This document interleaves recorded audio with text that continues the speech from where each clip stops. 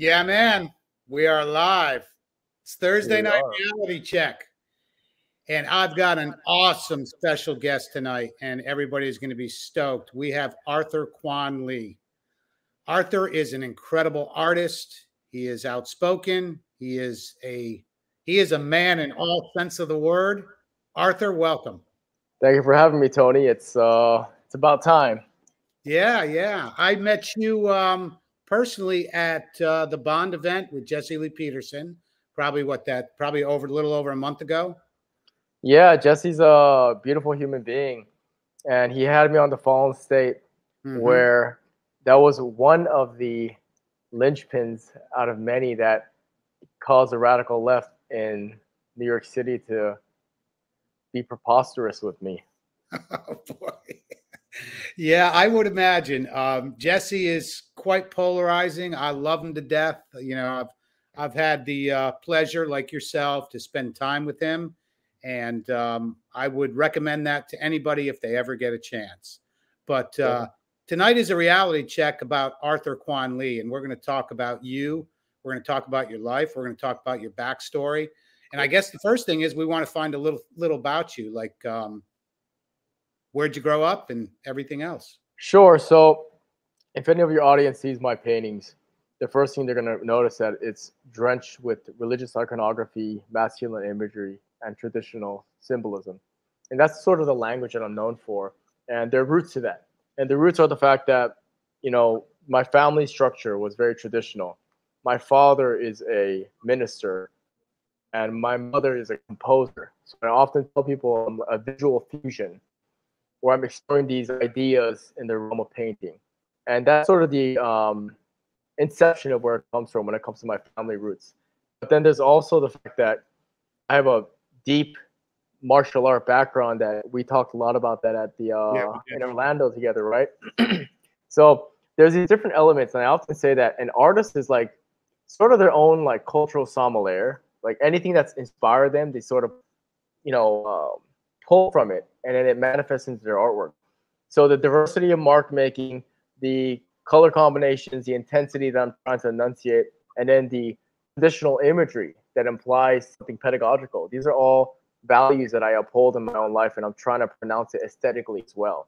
So I sort of have this disciplinary background from a Korean American family that is patriotic and, you know, hierarchical in all senses. Now, now you say traditional family, traditional background. Explain that a little deeper as far as your mother, father, and family. My father's the head of the home, and my mother obeys him, and they had a bunch of kids. And I guess when I say traditional, this is the same sentiment I have, is that, you know, I'm not a pickup artist, MGTOW, hookup culture kind of guy. I'm not that. I mean, to each his own. I'm a traditional guy myself. I'm a, you know, I believe that the whole point of interacting with your opposite sex is to have children. So in that same light, that's sort of my, I guess, the example that was set for me. And that's the physical level, but then there's also the spiritual and philosophical level, which is more my interest. But it's sort of the same pattern, the idea of there being a transcendent morality that you should connect to, you know, in order to step your game up as a man. So when you were young, did you say, I'm going to be an artist? Or when did you know that you could paint? Because that's another question. Is that your only medium? I'll throw that as a little. Well, first, yeah. I pretty much dedicated my whole life to the brush. And, you know, there's this whole sentiment that, you know, they say that the pen is better than the sword, right? But I guess my feelings since I was a child was that I think the brush is mightier than the pen. And I say this because I was actually on the national Olympic team for Taekwondo, for under 18 junior nationals, and I was at this point where I was offered to go on the senior Olympic team, or I could go to art school. Now, mind you, at that time, I didn't realize art school was a postmodern brainwashing institution at that time. I didn't know. But the crossroad was still the same for me at that age. It was, do I want to focus my energy into creating art, or do I want to focus my energy onto the mat? And I mean, I love fighting, but I wanted to kind of explore the warrior archetype in the realm of ideas, if that makes sense. So I was attracted to painting because I could be my own master in that way. But you're going to notice that both martial arts and visual arts, they're both very independent fields. And I think that's another part of it because, you know, often when people say, oh, I'm an introvert, oh, I'm an introvert, they say that because they're actually just insecure and they don't like to be social. But when I say I'm an introvert, my exploration is attracted to deeper truths. And I think there's the seeds for our future to, I mean, all the wisdom are planted in going within. And I caught that very early. And it could be because I had that religious orientation in my home. But, you know, I was gifted by God to have this aesthetic power. So I'm going to yield it towards the logos. And that was sort of my attraction to it. Do you think everyone can be an artist in their own way? Yes. This is a big belief that I have. Everyone says, oh, I can't be an artist. That is, first of all, that's crap. Everyone can be an artist, but it doesn't mean everyone can be a painter. And let me make it clear. There's no such thing as medium superiority, but there is such thing as medium specificity. So I can't say for you. Maybe you'll pick up the guitar. Maybe you'll pick up welding like my cousin did. Maybe you're going to get into woodworking. You're into carpentry. So I do believe everyone has a way to channel that magician archetype. I think everyone can be an artist, but I think it's about finding that materiality. And that's usually where the parents come in. They have them try all these different disciplines to have a rich life, and they can find something to enjoy, to have the deeper pleasure, you know? So I think it's really important when you're young to explore different materiality and mediums, and hopefully your parents can support you to do so, because sometimes that's financially obligated. So but I think it's important to discover what that is for you. And I believe that everyone can at least experience the cathartic appreciation of making art. Like I'm on a drug here, you know, a healthy one of discipline and meaning that I produce in my studio. So let me ask you a question. So what is art? A simple question.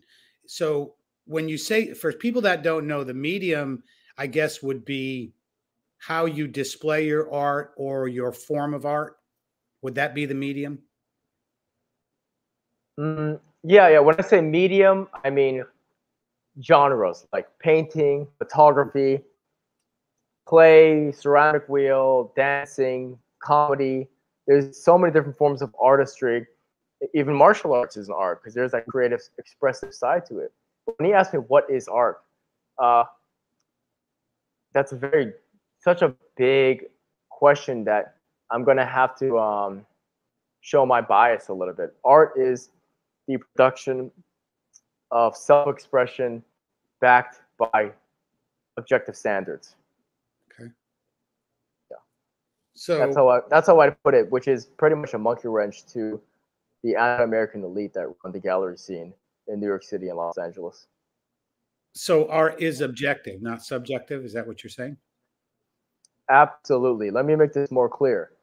Whenever you see the aesthetics in the gallery, you have to understand that if you look at, this is as a person who won 2-time Artist of the Year, who is a defector from this elitist world, a person who's in White Hot Magazine, Art Verge, all of these different channels, I can tell you straight up that when you see work that is utter garbage, you say, what the hell is this? It looks like some girl like had her period on top of the paper. They hung it up, selling for quite a bit. There's a couple things to understand. Without getting into the money laundering component or the tax deductions that they're doing, because there's a lot of illegal activities behind it, which is a big part of it as well. They're not going to admit it, but it's a fact. Without that component, there's the other end, which is, if we're going to look at it philosophically, the actual reason why art is in existence in the first place. All of that stuff is produced by people on the left. When you look at artwork produced by conservatives, very rarely you'll see it as highly abstract art. I mean, they're there, and I do like a lot of abstract artists, but generally speaking, if you see conservative artists, because they're conservative, they believe in boundaries, and they can define beauty. Beauty, by definition, is identifiable boundaries pushed to the nth degree. Look at a bodybuilder, look at a beautiful car, look at a well-rendered painting. So if you look at it from that perspective, the left, they believe in aesthetic relativity. The right, they believe in universal standards or hierarchy. So there's objective standards behind it. And my whole life's work was trying to make art great again, right? Taking a page out of the president of the manosphere here. That was my whole life's work. I was trying to make art great again. But yeah, right now it's the politically correct scene is what's ruined the art world, you know, because politics is downstream from culture. The politically correct culture is what's destroying the arts today. Yeah, that's kind of sad, because let's say somebody wanted to purchase one of your paintings. Okay. Yeah. They might like your painting. They want that in their home, but they won't put it on the wall because it's you. Is that correct? The liberals. Okay. You know, it's funny. I've gotten messages from like these feminist critics and all. They've even told me, like, you know, if you painted more woman figures or gay figures, I'd want to write about you more, because your painting technique is at the caliber that deserves writing. But I don't like what you're representing. And this is before I became outspoken, before a man spoke up with his word. I was just painting. But nonetheless, the imagery I was painting, you know, it was all in support of something higher that is promoting decency, right? Religious figures, you know, masculinity, a lot of warriors, trying to make people understand the sacrifices when you study history that undergirds the freedom that most Americans take advantage of. All of the imagery that I'm attracted to was specific for that reason. And I will say that the vast majority of my collectors right now, like most of my collectors are actually military veterans that are like entrepreneurial spirit anyways. So most of them are badass. They don't even care. I have some MMA fighters actually that collect my art. Like, they don't even care about what the mob says for the most part, because those are strong men. You know what I'm saying? But having said that, the people who do like my work that are in the art world, they collect my art here and there too. And they're they don't show it off to their peers so much, you know, in that circle. But I mean, I don't know what to say about that. It's disappointing that they're functioning under this neurosis, but I think some people would think that art or artists are feminine. I mean, and I think that's maybe with what kind of our political, social, I guess, environment that we're in right now. So how is art masculine? Now, when I think of, and you could ask anybody, and I've done a little survey before I've spoke to you, and I've asked people to just randomly name me an artist that they know. And do you know not one person has mentioned a woman, including women? Why is that? Well, it's funny because today the art world is dominated by women. But here's the thing. None of them are producing work. There are some I can name. Actually, I'm friends with some women too that I can name that have the quality. But it's funny because even today, those women who do produce exceptional art, they're still functioning with the conscientiousness of these universalities. They're still exercising hero worship. They're still honoring the masculine. Like, the only way, let me put it more clearly. You study art history, okay? This feminized, postmodern, radicalized art that is about identity politics today, that is all deeply connected to feminism. That's the first thing. The historical roots are connected to feminism, and Tom Wolfe wrote this in The Painted Word. He's an American cultural critic who first noticed what was happening with the art industry. But here's the thing. When you study the greatest works that move a man's bones to their guts, they're all created or supported by masculinity. masterpieces are produced by masculinity. And this is something I've been always telling people, because men have the capacity to endure suffering. We are the ones who have the risk-taking quality. We're the ones who are have the leadership, the right qualities to make novelty reach a certain height. So men are the ones who always produce masterclass work, and men are also the ones who always patronize them. The Medici family, all those Roman generals, wealthy patriarchs, they're literally the ones who were supporting the artists too.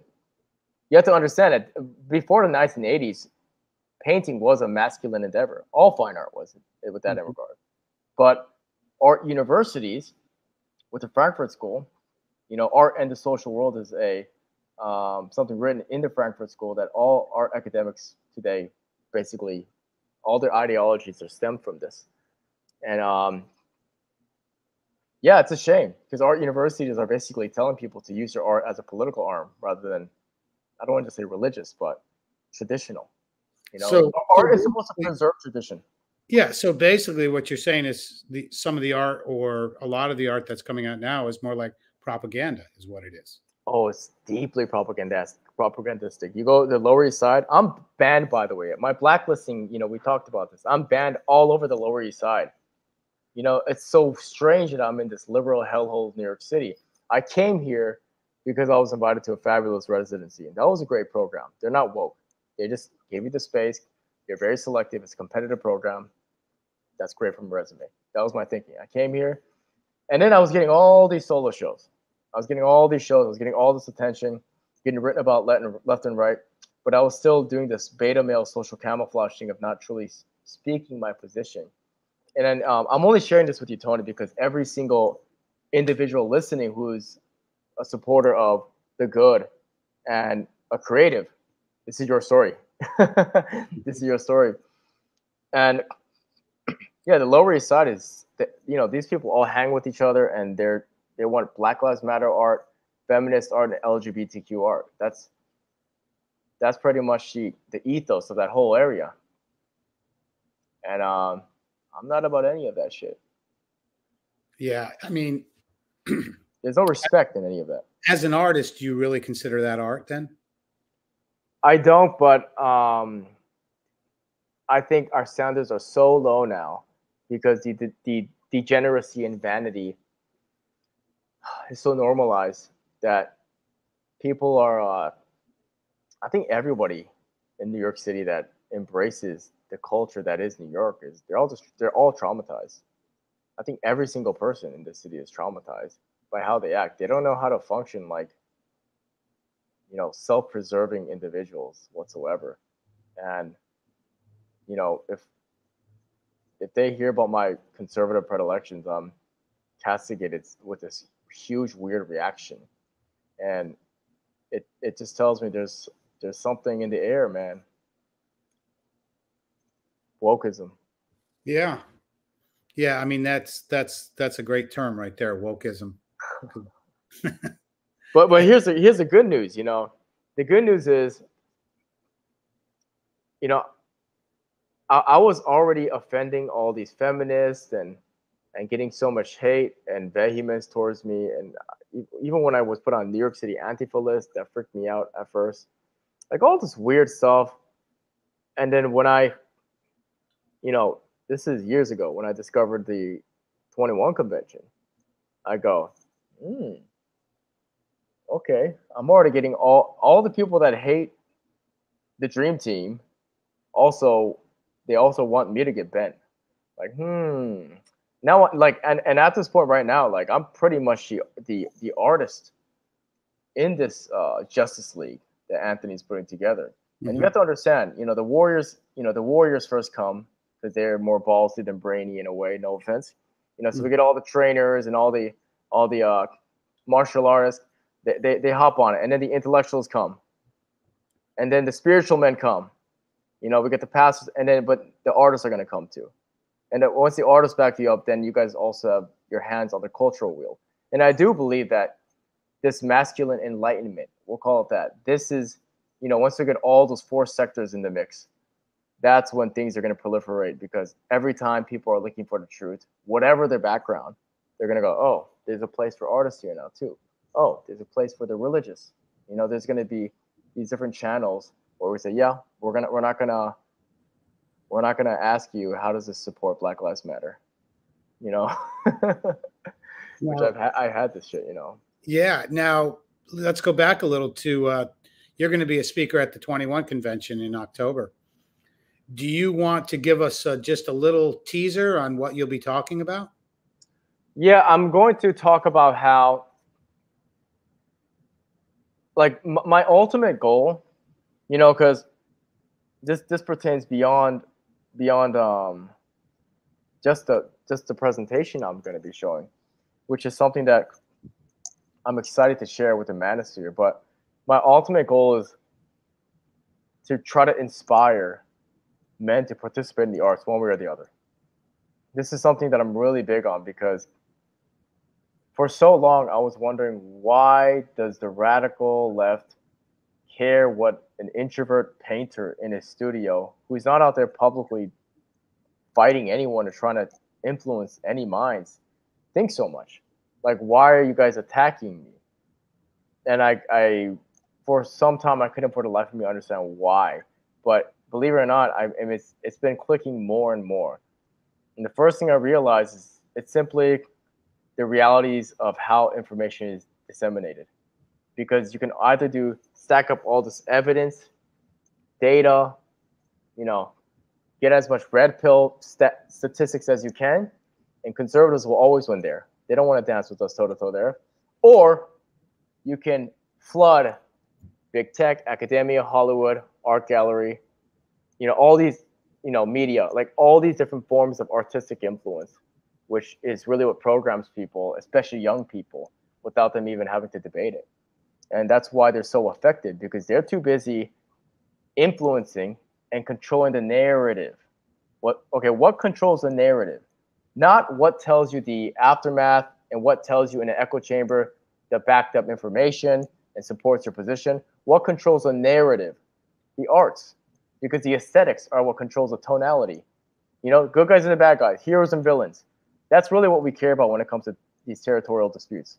And if you can control the language by controlling the aesthetics, you know, of course they're gonna keep brainwashing the masses and getting young people on their side. It's to me, it's been very obvious. And this is why I believe, because they don't want to go on this side, like I told you. The moment we get some conservative, we need those stoic, data-driven men staying there. But the moment we get some artists here, that's why they reacted that way. Now it's clicking to me because I've spoken to all these other creatives who believe in the same things. And they've all told me the similar stories. You know, at one level or another, it's always the same thing. It's, yeah, I was just so surprised. I couldn't believe this was happening. Or I can't believe they wanted to, you know, cancel my contract, or this booking agent didn't want to work with me anymore.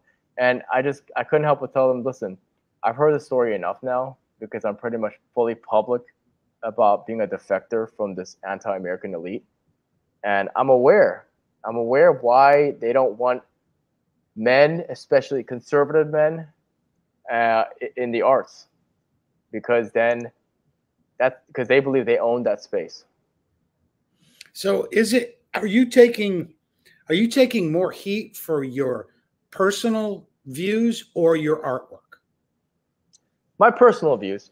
I mean, it's connected to my artwork, but you know, like my painting, like when I'm painting, it's there's like a religious feeling when I make work. Mm-hmm. You know, so it's kind of like I'm trying to bring reverence, because I believe reverence is the antidote to the decadence.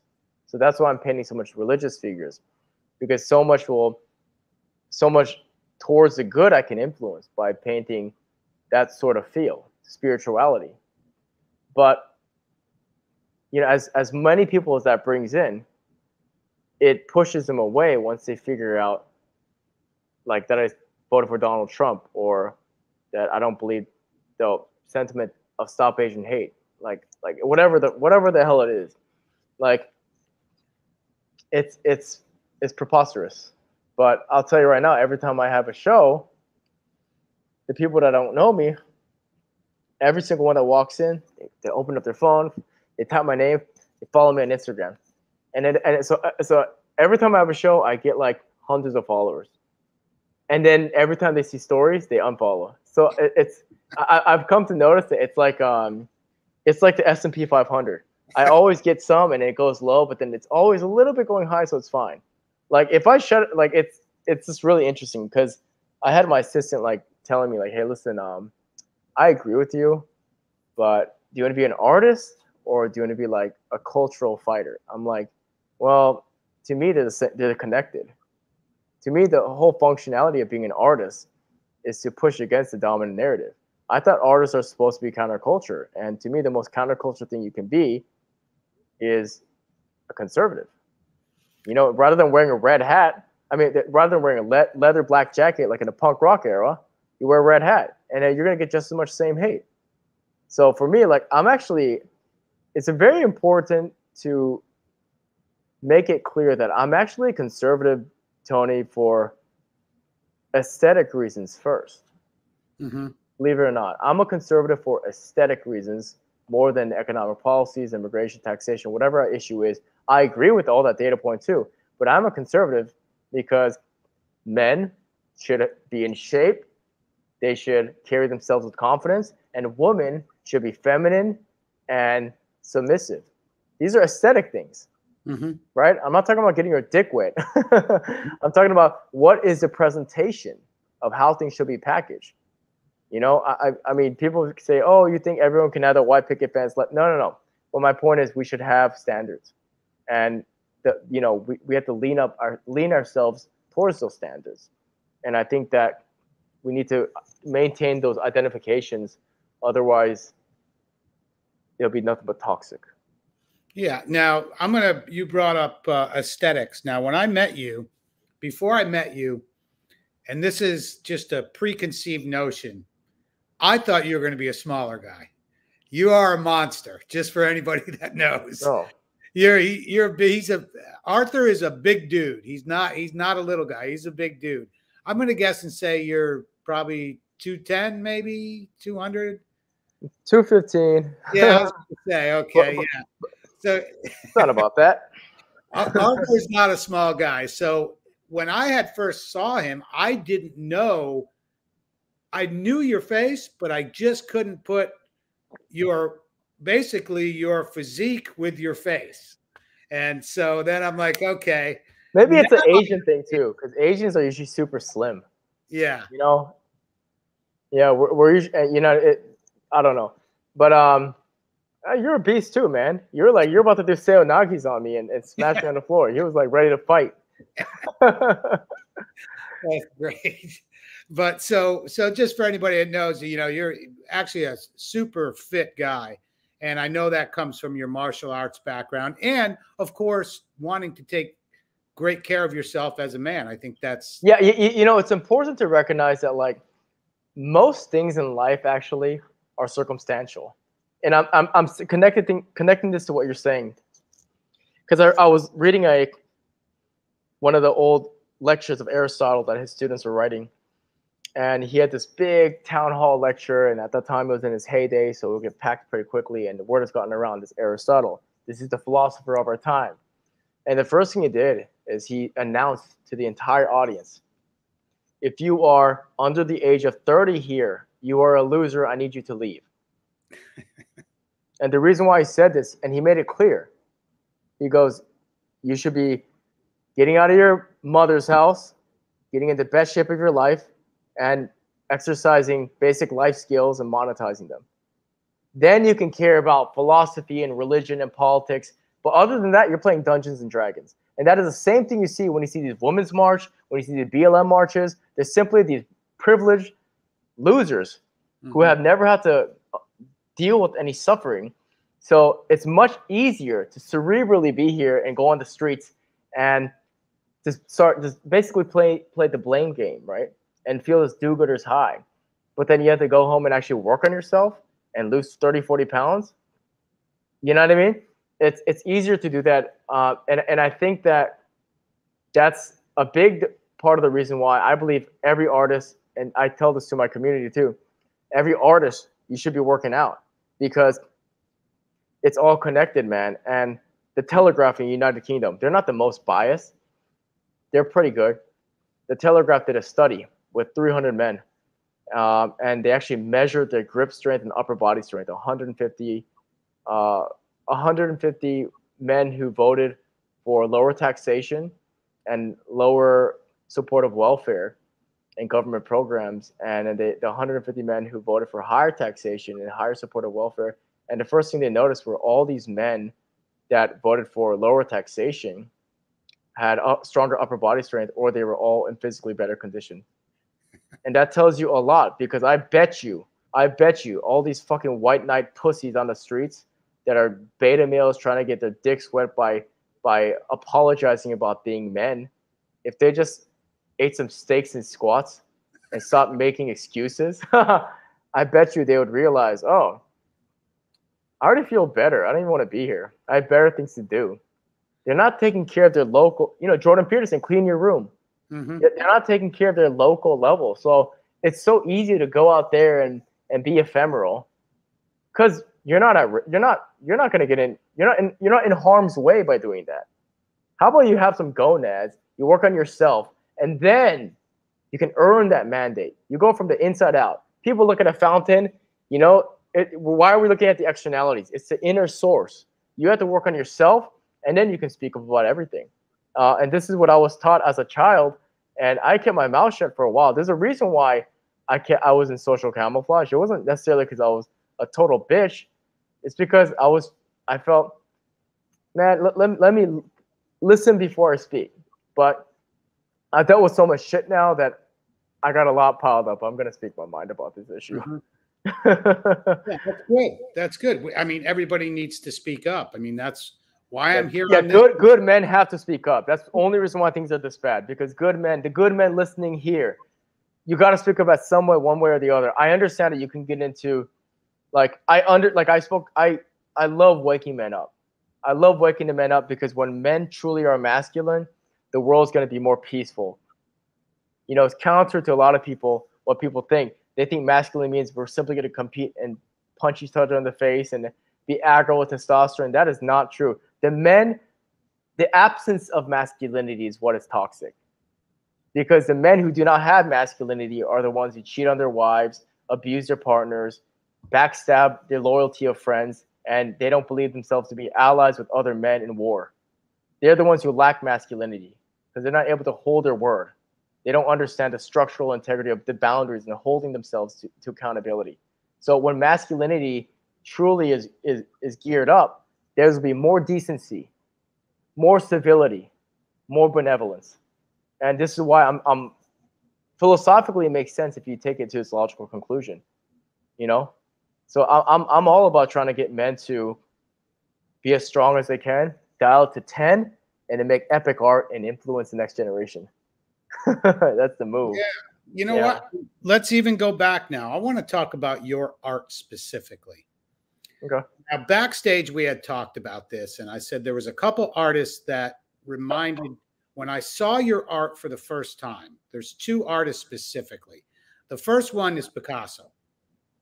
That's the first artist that came to mind when I saw your work. The second one is Leroy Neiman. So I don't know if anybody in the chat or anybody watching this, I'm sure everybody is familiar with Picasso, and I'm not sure if you're familiar with that art style, but then also it was the colors that really I saw, and it brought me back to my younger days of Leroy Neiman because of those bright, vivid colors. Cool. Now, I wrote something down here. When I look at your art, okay, what I see in some of it is I'm seeing kind of like geometric shapes. Almost some of it looks, how do I say, like pixelated or pixels. That's my interpretation of what I'm seeing. And I did mention to you earlier that there was one specific painting that you did was all and everything.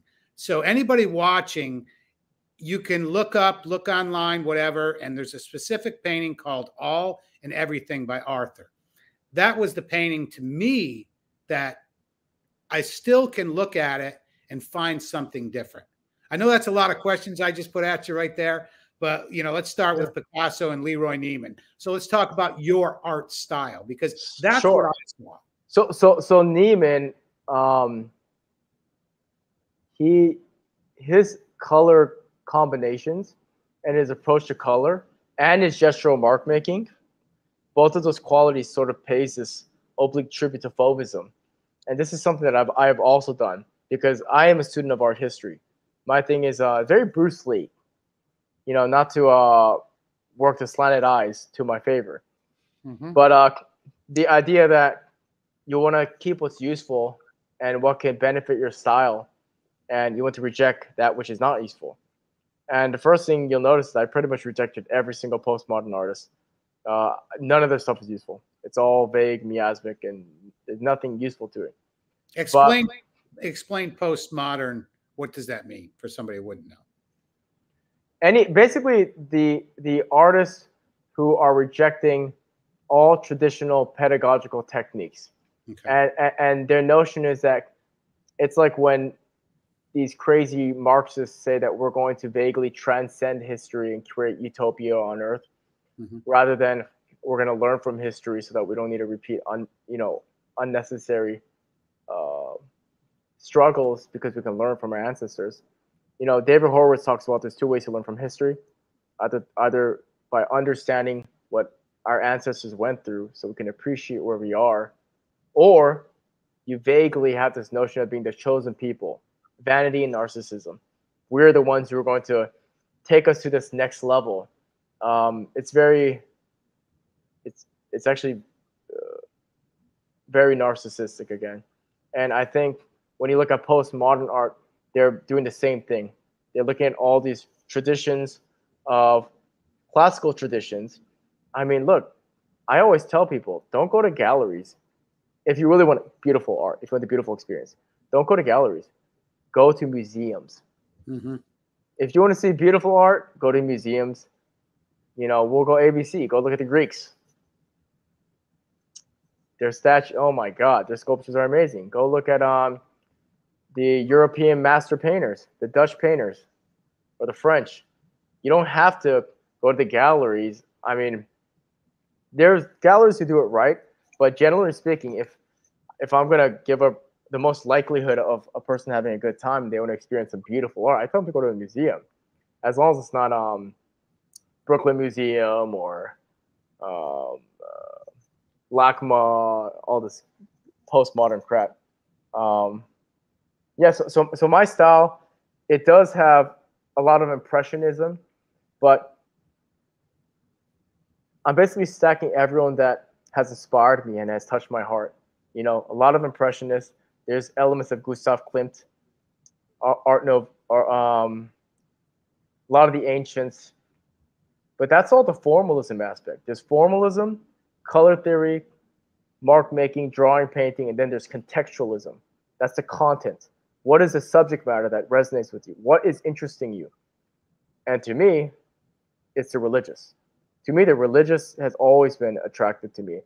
And I'm speaking as a person who was an absolute atheist. I was a part of this new atheist fad. I believed that I was an intellectual looking down on people unconsciously. It was pathetic.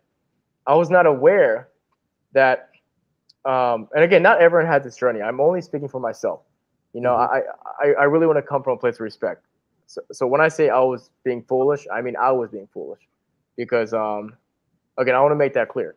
But my whole thing is that even as an atheist, there's two things. One, the psychological framing. Psychologically, I couldn't deny that, like, I just wasn't satisfied with atheism. You know, it just it was not an enriching perspective for me. That this is a fully automatic model of the universe, and morality is what you can get away with, not what's the right thing to do. I didn't like that sentiment. Wow. What was that? Say that one more time. Yeah, I mean, when you're an atheist, you're unconsciously telling yourself that there's no spiritual transcendent morality, and because that standard isn't there, your morality is based on what you can get away with. It's not based on what is the right thing to do. Because you're looking at yourself as a final arbiter, you're going to go based on your hedonistic biological pleasures. You're going to go by your impulses. You're not going to go based on the standards of a god or, you know, a universality or the logos. You're not going to point in that direction. It's not going to happen.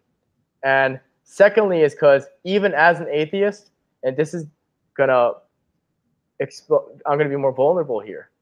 Even as an atheist, every time I painted cathartically, doing what I want in a private space in my studio by myself, I'm gonna paint what I want that resonates with me. I was always painting the religious. And I was like, why is it that the religious aesthetics are always the most attractive to me? You know why? Because it truly holds the most important part of beauty. The highest form of beauty is the sacred, right? And if you look at like what our society is built off of, it's reason, the good, truth, and beauty. And beauty is one of those pillars. So I was attracted to the reality that the most highest form of beauty is sacred, transcendental aesthetics. You know, this idea that there's something higher that loves you. You know, that's a beautiful sentiment, just that sentence. So that's kind of my style in this long-winded personal rant. Oh, no, that's good. That's why you're here, because we want to hear what you have to say. Now, I want to go back to your painting that stood out the most to me, and it's that painting. It's called All and Everything. And am I saying that right? All and Everything. Yeah, it's a very bold statement. There's a lot going on there. So yeah, that's why I did that. Yeah. Every time I look at it, I see something different. I notice a different part of it. That's me. That's what when I have looked at that, even last night when I was looking at it, I'm like, all right, I saw something I didn't see last week in that painting.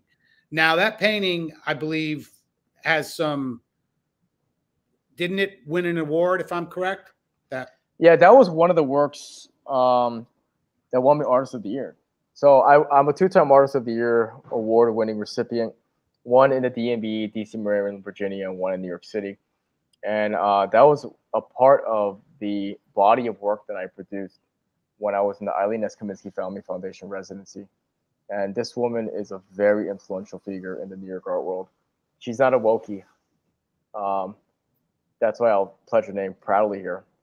Mm-hmm. But yeah, that is a painting that, one of those paintings in my career that I'm truly proud of. Every artist has a couple of those where they think, I don't know how to explain it. It's like, you know, some people call it flow, you know, that notion of flow. Mm-hmm. Or one of my masters, he calls it mojo. It's like, you know, when your mojo's there. Mm-hmm. There's different words for it. And another one of my mentors, he calls it peak performance. Like when the day feels right. And of course, you know these techniques, but something is just right and it's all coming out so perfect. And you can say, is it random? It's not random. I can render a head proportionally and capture the values and make it three-dimensional and add vibrant colors to it. But sometimes it just comes out perfectly. Mm-hmm. And that sounds mad presumptuous. It's not that it's perfect, but it's a work I'm very proud of. It's one of my most challenging compositions that I accomplished. Yeah, I mean, I love that one. It stood out to me. I mean, I rejected so many. Like I had a collector in Paris who wanted it. I rejected them. A collector in Japan who wanted it. I said no. I want to keep this piece. I've already sold 2 pieces that were so good for my career that I ended up actually getting offered way more money later, and they were already sold to anyways. Mm-hmm. And it's one of those things, you know, like, you know, about how quickly the value can increase if you're mm-hmm. Kicking it in the game. Yeah. So let me ask you another question. Do you do commission work? I do a lot of commissions. Okay. I only do commissions for either conservative or religious men. I know that sounds weird, but I seriously only do that because I only want to, like, if I'm going to dedicate myself, you know, I mean, not that they have to be religious, but men who understand the deeper cause. And then I don't need to pay anything crazy for them. It doesn't have to be this thing. It could be, hey, you know, I want you to paint me and my dog. That's fine, but I'm going to do it in my own style. Okay. Because they're the ones who are going to really appreciate my work down the line. You know, because the language that this aesthetic decision-making I work so hardly to have as my language and style was built from my appreciation of spirituality and my conservative principles. Actually, that's where it actually comes from. It's a symbolic excavation of these ideas. So I'm telling you that in regards to art appreciation, I just want the customer to be happy. So if the collector gets this work, I want them to be always looking at that and thinking, that's the move. You know, that's what you want. I'm curious on a painting like that. How long does it take to do something like that? And how big is that original? Oh, the original all and everything, that's like 6 feet wide. Wow. I think, and 5 foot tall. It's a more wide than tall. But you know, that painting, it's funny because if you look at it carefully, now that you've been watching it, the top region are all these celestial figures, things that should be protected, right? Archetypal things that should be protected. So we have angels, you know, deities, pure figures, purity. You know, it could be children, things that we have to protect. The middle, notice nothing here is done randomly. The middle, is all these different warriors, guardians, protectors, different mythological figures that are of the good and protecting and preservation. They're all in this middle area. The bottom is the underworld. That's where we have the Slavic phoenix at the bottom. It represents going back up. And there's all these different primordial creatures coming out. We have death, Yamantaka from Hindu culture, all these underworld figures. And that separation is very important, you know, and I think that's a lot of what you talk about, masculinity, right? We need to, a lot of men today, this painting makes me think of something, it makes me think of a lot of different philosophical messages because this is a painting that took me several months. Oh, okay. Wow. That's what Yeah, this painting took me a long time. Wow. I mean, there's a lot of detail in it, a lot of small brush strokes that people can see too. But one thing it makes me think of with the explanation I shared, one of the things it makes me reflect upon is how, you know, the men today, you know, if the Mongols were headed to us over here, they'd probably go running with the women and children. And I think there's something missing where men used to have a greater mandate. And I think the martial art, and the fact that my father is like this veteran, tough guy, old school alpha male, I think that sort of context whipped me in shape. But I do notice a lot of the men that I grow up with, my peers and my friends, my age group, they're pussies. They're pussies. You know, the reality was those Mongol motherfuckers are coming this way. The women and children go this way, and we go this way. That was the deal. That's a part of being a man. But now they're saying, no, men going their own way. And I get it. Women today are incredibly toxic, and they don't deserve good men, actually. They don't deserve it. They absolutely do not. But I think that it's important to also understand that we need to collectively as men agree to condition women properly so that we can go back into the traditional sentiment, because it's only going to get worse. The circling of the drain is going to get faster with the way things are going with social media and the accessibility of having an echo chamber internet and the self-absorbed culture. It's only going to get worse. And I know for a fact that the wisdom of the past is going to be the thing that fixes it. That's why I paint everything old new with the new painting materiality and color theory. You know, I get a lot of young people contacting me saying, like, wow, like I really like the colors you're using. It's so vibrant, it's so wild, it's exploding in my face, crazy. And then I just planted a seed in their head because this kid is now using this imagery as their wallpaper on their phone, but they're looking at, you know, a Buddha and then a cross in the back every day. You know what I'm saying? Like I do that to a lot of people. Yeah. Now, I'll even back up a little farther. You said when you do something, you said it's intentional. So when you say it's intentional, so when you go to do a painting, do you just all of a sudden, this is what I want to paint? Do you already have, as an artist, do you already have a picture of it in your mind finished, or does it evolve as you're painting? So I have like stacks of sketchbook that probably go up to my chest. And I do a lot of drawing.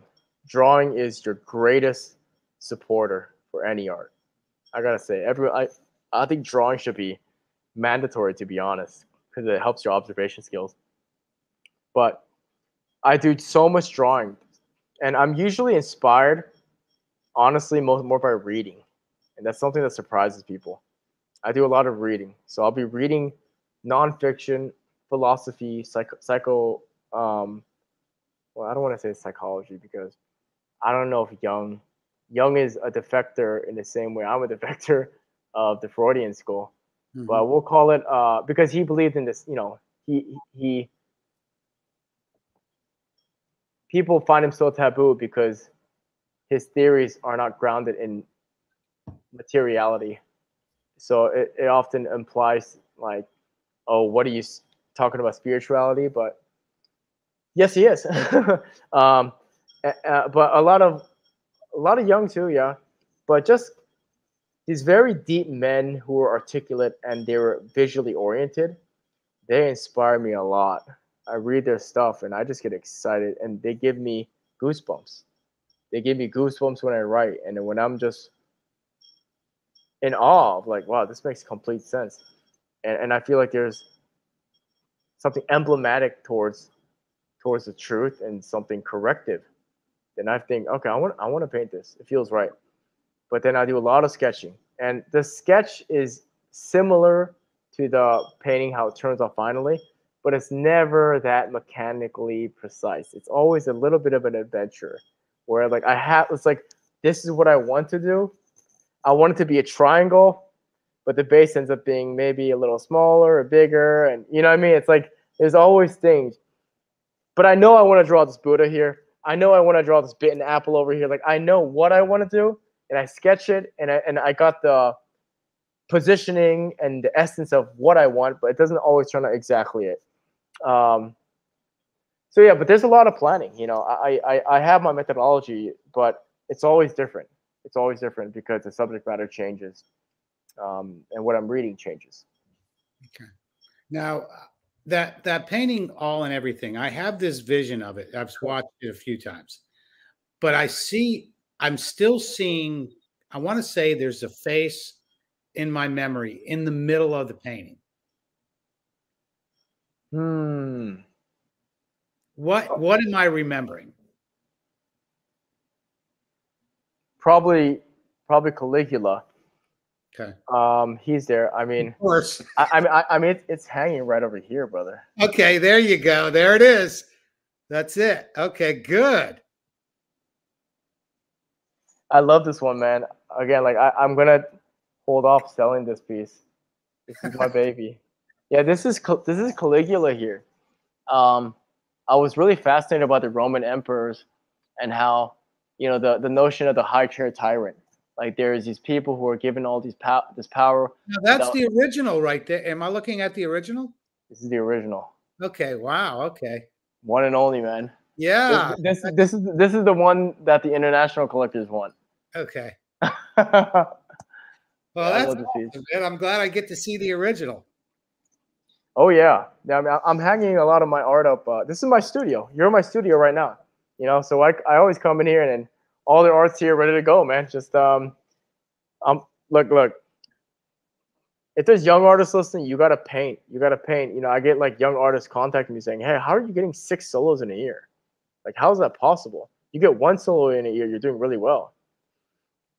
And I'm like, I always tell them, the first question I ask, especially if they're under like 22, 23, I always say, "How many hours a week do you paint?" And they always say, "Oh, you know, like 8 to 10. Okay, well, listen, I paint beyond 9 to 5. I paint beyond 9 to 5 every day. I wake up early to go paint." So you need the inventory, and you need to develop your voice. Like I've done well beyond 10,000 hours, man. So my whole thing is that, like, if you want to be in a position as an artist where you have a nice studio, you know, you gotta, you know, and you know, you have multiple setups going, and you have, like, also, like, when I talked about the solos I had, that was when I was with the galleries. You know, at that time, that's when the kid contacted me. But like now, I'm completely independent. You know, I don't, like, I'm selling on my own now. But to get to that position, you should be painting your ass off. Like, that's just the bottom. You should be painting your ass off. You know, it's like if you're gonna go to some judo competition, brother, and then you're like, why won't you let me, you know, give me the, you know, you should at least give me silver. Yeah. And you know, it's like I should have done 200 more Chikomis that night I was training. Yeah. Yeah. That's funny you say that, because you know, when you say martial artist and artist, so now I relate more to what you just said through your art and through martial arts. So I understand that I'm completely relating to how you set up your painting now. I understand it a whole lot more than I did before we started. I mean, Tony, tell me if you agree. There's no better feeling than you go to the mat and you put in your hours and you're training with someone else, and it's like you want to apply this technique and you're going to see if it works, and you do it and boom, it lands perfectly, and you're like, you hear the harp, you know what I mean? It's like, and you had a great practice and you're in great shape because you've conditioned it, so you feel that I've earned it feeling, and you're walking out of the dojo, your feet are dragging, but it's like that good feeling because you know you did damage. Like you're like, okay, I can die now. Like, this is great feeling. That high. Yeah. That's called discipline, you know, because it's very important for especially young people. My mother told me this when I was young, but which is it's interesting because she's a pianist and she plays cello too. She said, Kwon's my name in Korean. She goes, Kwon, there's two types of pleasure in the world. There's a physical pleasure of good food, time with a woman intimately. You know, there's all these different types of physical pleasures, which are all there and they're to be enjoyed.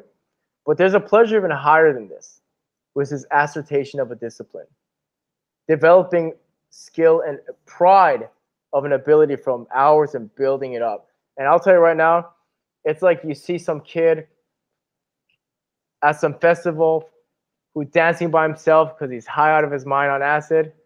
You just see a crazy guy dancing, but in his head, he's seeing beauty and life and light come into his whole existence. Well, guess what? If you have a discipline and skill enough and you're in your studio by yourself, people think, okay, he's just going off to paint. But no, what's going on here is a life's work, and it clicks.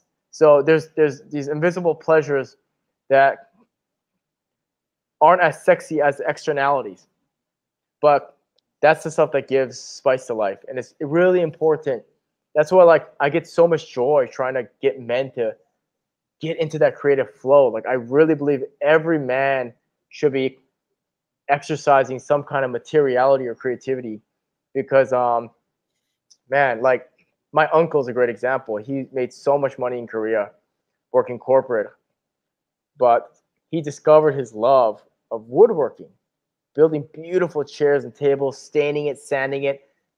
Beautiful. Whenever I visited the wood shop,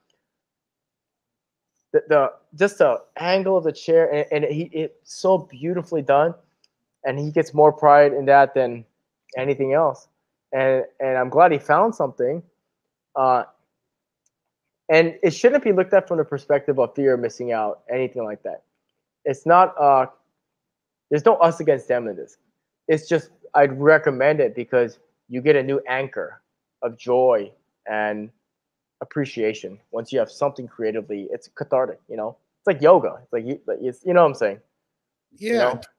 You know? How would you act, like, tell a guy to say embrace his artistic side? In other words, how would you encourage a man to go ahead and he knows in his heart, in his mind, that he wants to, whether it be build something or try to paint something, not to be discouraged with your first result, because we're in a society of quick results, instant. We need it now. We want it now. We want food.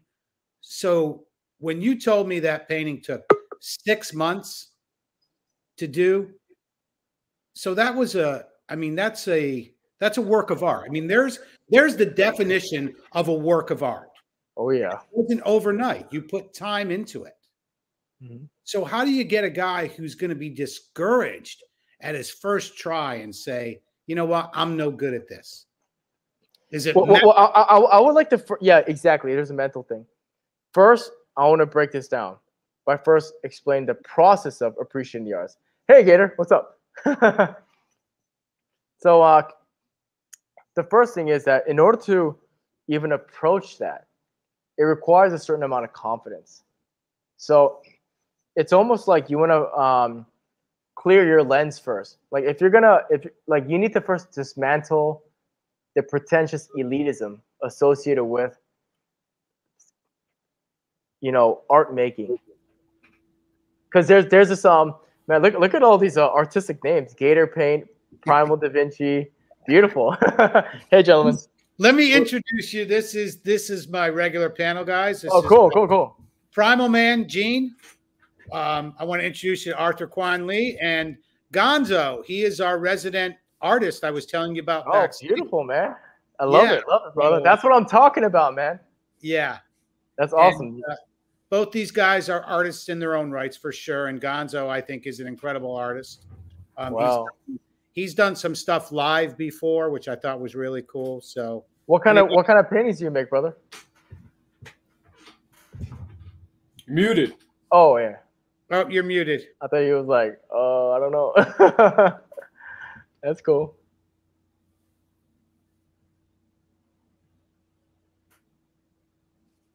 My man Primal looks like the Greek god of Thor. Yeah, you got to paint Primal Man. There you go. That's awesome. That's awesome. Okay. Are we working now? Yeah, we're good. Perfect. Awesome. Yeah.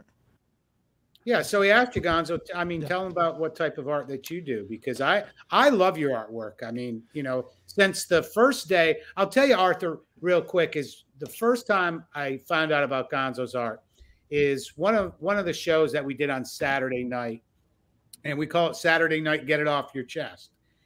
And Gonzo sketched the whole night about everything we were talking about, and awesome.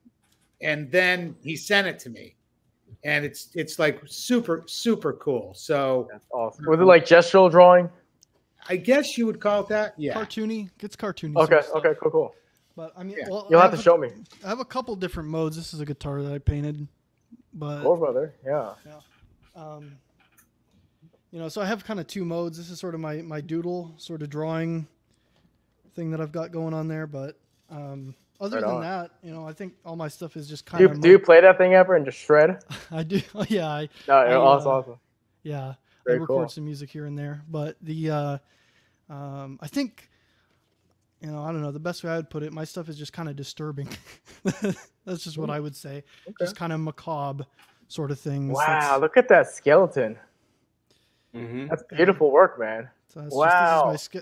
Hey, you should join my community, man. I started something called the Genesis Council, and it's actually specifically it started because this idea of taking the culture back. Mm-hmm. And I started this because I know too many creative people who are tired of not being able to feel like they feel like they're the only ones who have conservative beliefs, mm-hmm. and they're artists, which is not true at all. We're just more civil, and we believe in not, bringing it up when we're making art. Like it's really, we're just more respectful people. That's really what it boils down to. But they encroach on you. They encroach on you, and they encroach on you, and they say, I had an actor I spoke to literally like 2-3 hours before this podcast. And he said, yeah, today we all came in and they were asking for our pronouns so we can put them on our name tag. I was like, what the, it's just ridiculous. And so I started this community. At first, it was just to have a bunch of conservative or religious oriented people come together as creatives and support one another. But now we're at a point where, we're having like book clubs on Jung. We're going to have Dr. Kevin Liu, PhD, Jungian professor, who's going to be doing guest lecture for us. He's Jordan Peterson's most famous student. Like all these cool learning resources now. And it's just worth looking into. I mean, I think that we need to take the culture back, for us to reach some sort of normalcy. It's important. And I take that culture fight seriously. Yeah, I have a link for that in the description of the video. It's okay, called cool. Genesis. what is it called again? Genesis Council. Council. Okay. Yeah. So my man Primal of here, you gotta be doing something creative with that happening heavy metal beard. Yeah, I guess like Tony says, I'm kind of I have my own artistic ways, you know. Cool. I do every now and then. I'll pull out a canvas and do some painting, but it's rare. And when I do, I kind of consider myself like a lazy artist, right? I have all of these creative ideas just going on, and I gave Gonzo a piece of an artwork idea, which I think to me would be a masterpiece. He might think differently. He might think it's cool or whatever, but to me, it was just this the bridge. The spooky bridge. Yes, that's right. Yeah. No, yeah, I love that. Yeah. The spooky bridge. But anyway, I'll get this idea and I'll just put it on a canvas and I'll just go to town with no type of direction of like, you know, shadows, shading. I'm just putting paint on a canvas. And sometimes maybe you should join the fall too, man, because I teach classes in there. Yeah. Like, I'm becoming an active, like you know, it's funny. Like people offer me, like universities offer me to teach with them quite a bit. Yeah. But I don't want to teach at a university, man. I don't want to go to a LGBTQ meeting afterwards and all that. Like that's maybe you should, man. Maybe you should. Maybe they need to have you there. Someone like you there. No, to see some collateral damage, man. Let them crash and burn. Yeah. There's some of that. Maybe I'm being harsh, but you know, maybe I'm being harsh. I don't know. Not at all. Sometimes you just don't want to deal with it. I think being in New York City for this long has, you know, just made me realize, you know, like, are you guys all in Florida? No. Oh, okay. No, we got Gonzo's in Texas, Primal Man is in New Orleans, and I'm in Florida. Okay, nice. We're all over. Yeah, I'm in New York City with the, you know, and I'm anti-mask, anti-vax forever. Yeah, same. And I get into these, you know, my lady and I were getting kicked out of pretty much everywhere we go to. Mm-hmm. You know, we go to this one ping pong spot on the weekends so we can play ping pong and drink and just hang out. We walk in there and we just did our usual thing. We usually just check in, go and play, and then the lady comes up and kicks us out. So now we can't go to our spot anymore. Our cafe we go to, we can't go in. They just started implementing this with gyms and grocery stores. So it's getting a little disconcerting because, you know, it's crazy. Like the sheep is strong here. The sheep is very strong here. It's a mess. It's a mess. It's a mess. I got to get out of here, guys. I mean, it's like, I understand staying put. Hey, guys. What's up, Dark Blade? What's going on? Nothing much. Cool. I like the name. Thanks. Got a samurai in here. I want to invite Michael Foster to come on the panel also. I dropped the link in the chat. So if anybody wants to come on and talk to Arthur, come on. Yeah, Michael, I love you, man. I appreciate what you're doing, brother. Yep. So Michael I'm a film studies person, by the way. Oh, cool. Beautiful. Yeah. Yeah. You know, we got to make film great again. It's just the whole thing is just bringing it back to the classics, essentially, and having a place for, especially you three white toxic men. You guys are public enemy number one. Wait, and I got to play something that you just sparked it right here. Here we go. I play it. Let me find it. Where is it? Here we go. I should have got a cigar. Oh, wow. We need a white boy. Yep. Yeah, you went there. Oh man. Oh man. Listen, Come on. Yeah, I had The rose bean himself. Hey, you That's know good what? old Rosebud. That's some good video quality too. Yeah, that was I really blew that up. But I will play this one from our favorite real quick because I always play a couple clips, and I know Arthur, you will relate to this in a big way, and I'm just going to play it real quick. A lot of people are like retarded. They're like they can't comprehend. You know what I'm saying? They are like absolutely retarded. I saw a situation yesterday, and the situation was handled by adults, but in a retarded way. That's a man after my own heart. We all love Jesse here. Everyone loves Jesse. I mean, it's even like it's funny, like even people that go on to debate him, like apparently a lot of them are like, I don't agree with anything he says, but he's really likable. Yeah. Everyone likes Jesse, and also it's like, you met Jesse, Tony. Hey Michael, what's up, brother? Yo. What's up? I checked out your your art today. Oh, cool.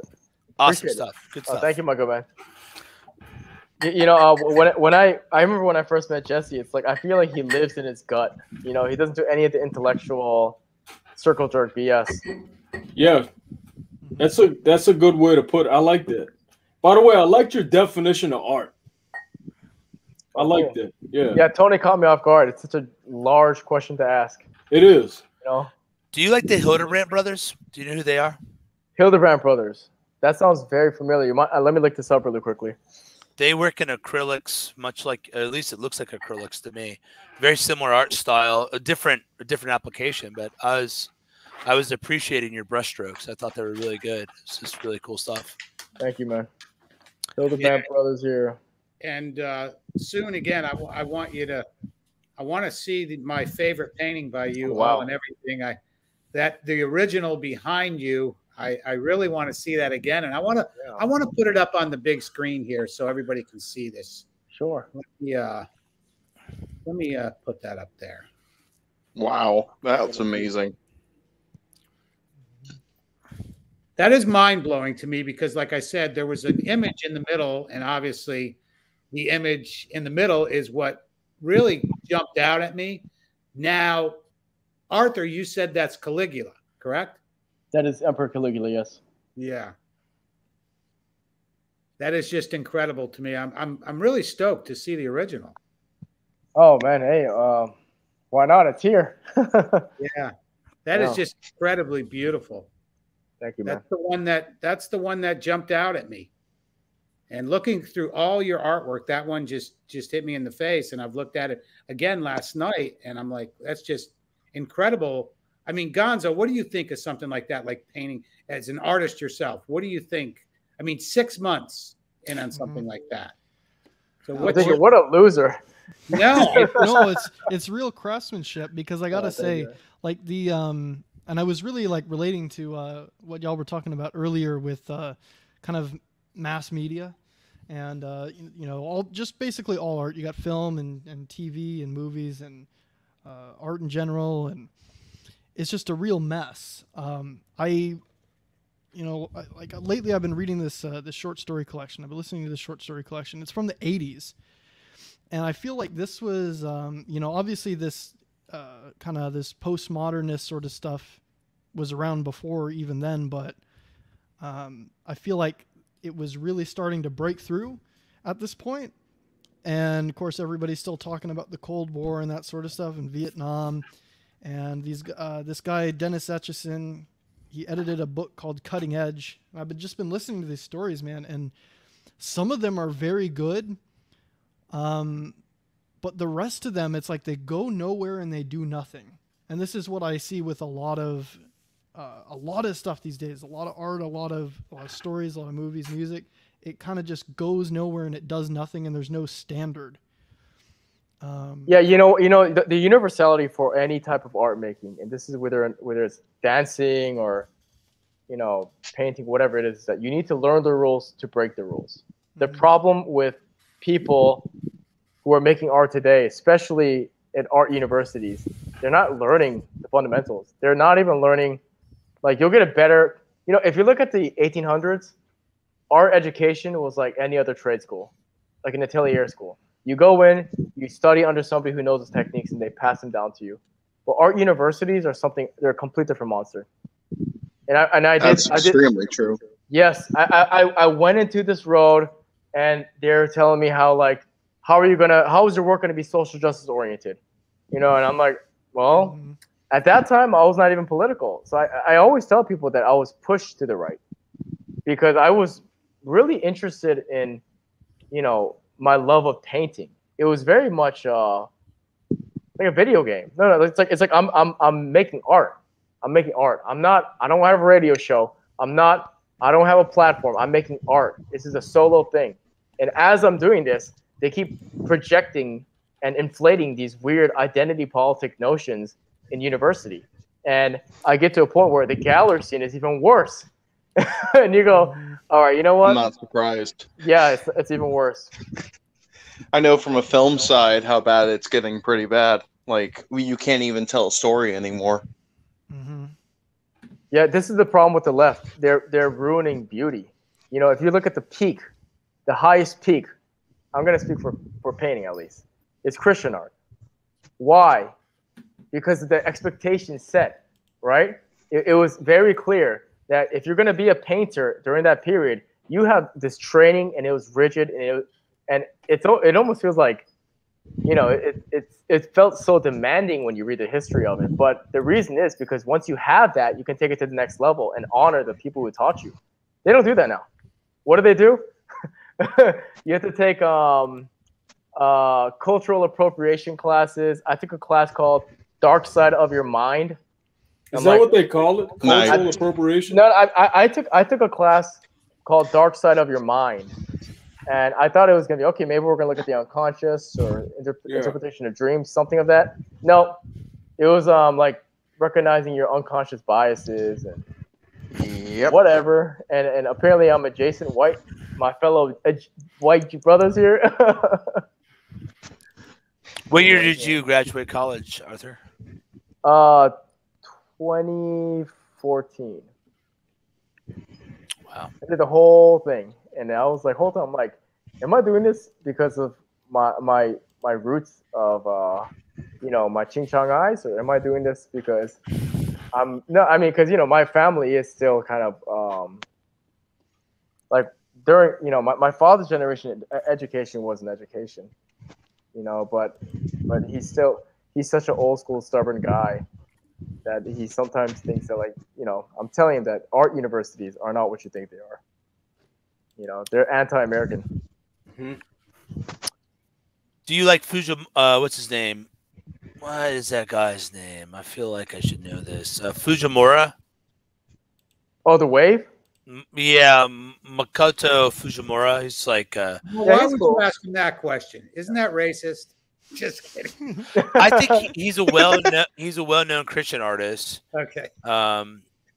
It's pretty abstract though. I don't like abstract art. I don't like abstract art. I mean, there's abstract artists I like, but you'll notice that they're applying principles that are based on traditional techniques though.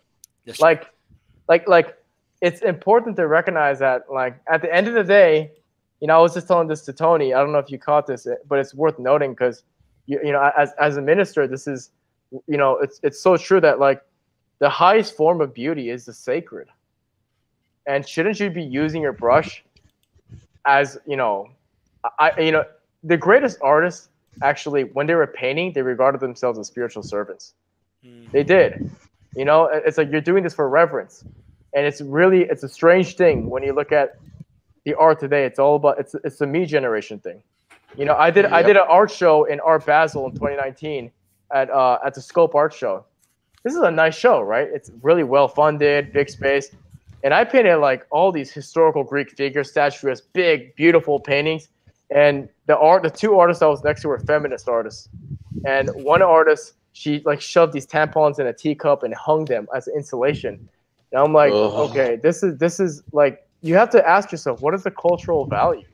And there is none. And ultimately, guys, you know, all of this stuff that's being pushed, you know, the politically correct culture. Again, politically correct culture is what's ruining the art world, because political correctness is not just a way to silence masculinity, because the attack on conservatism is really an attack on masculinity. The political correct culture is ultimately a supporter of relativism. That's really the problem. And relativism is the notion that that the Pietà, they're calling the Pietà, that stupid rocket, the LACMA.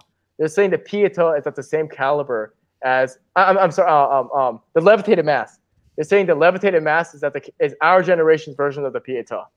And I'm like, this says everything. This is everything. You know? Someone here just said art is subjective. And art is not subjective. Like there's an aspect of it, but there's a perfect way to strike a C chord. And there's a great way, there's a beautiful swing in baseball. Like there's a level of it, but beauty, there are objective factors to beauty that are that everyone appreciates. And the problem with a lot of modern art is you bring the meaning to it, right? That's the problem, right? So even you can have very abstract art, but it's teaching you the beauty of colors, the beauty of space, the beauty of contrast, all that sort of stuff. And that's taking you outside of yourself and making you consider things. That's good. It's making you consider the world.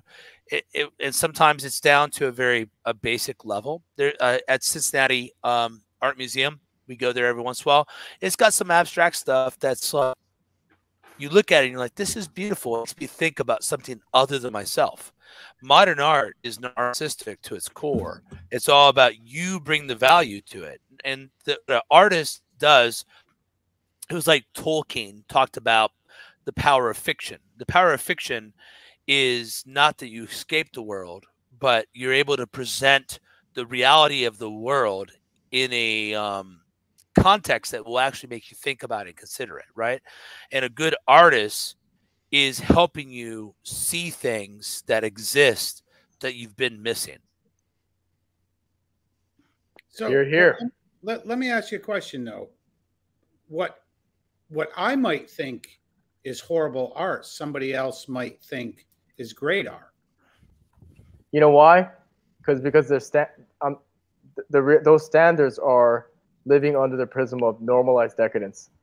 So they're looking at it from a prism. You know, how many times have you spoken to a radical and you're not even having a conversation with them?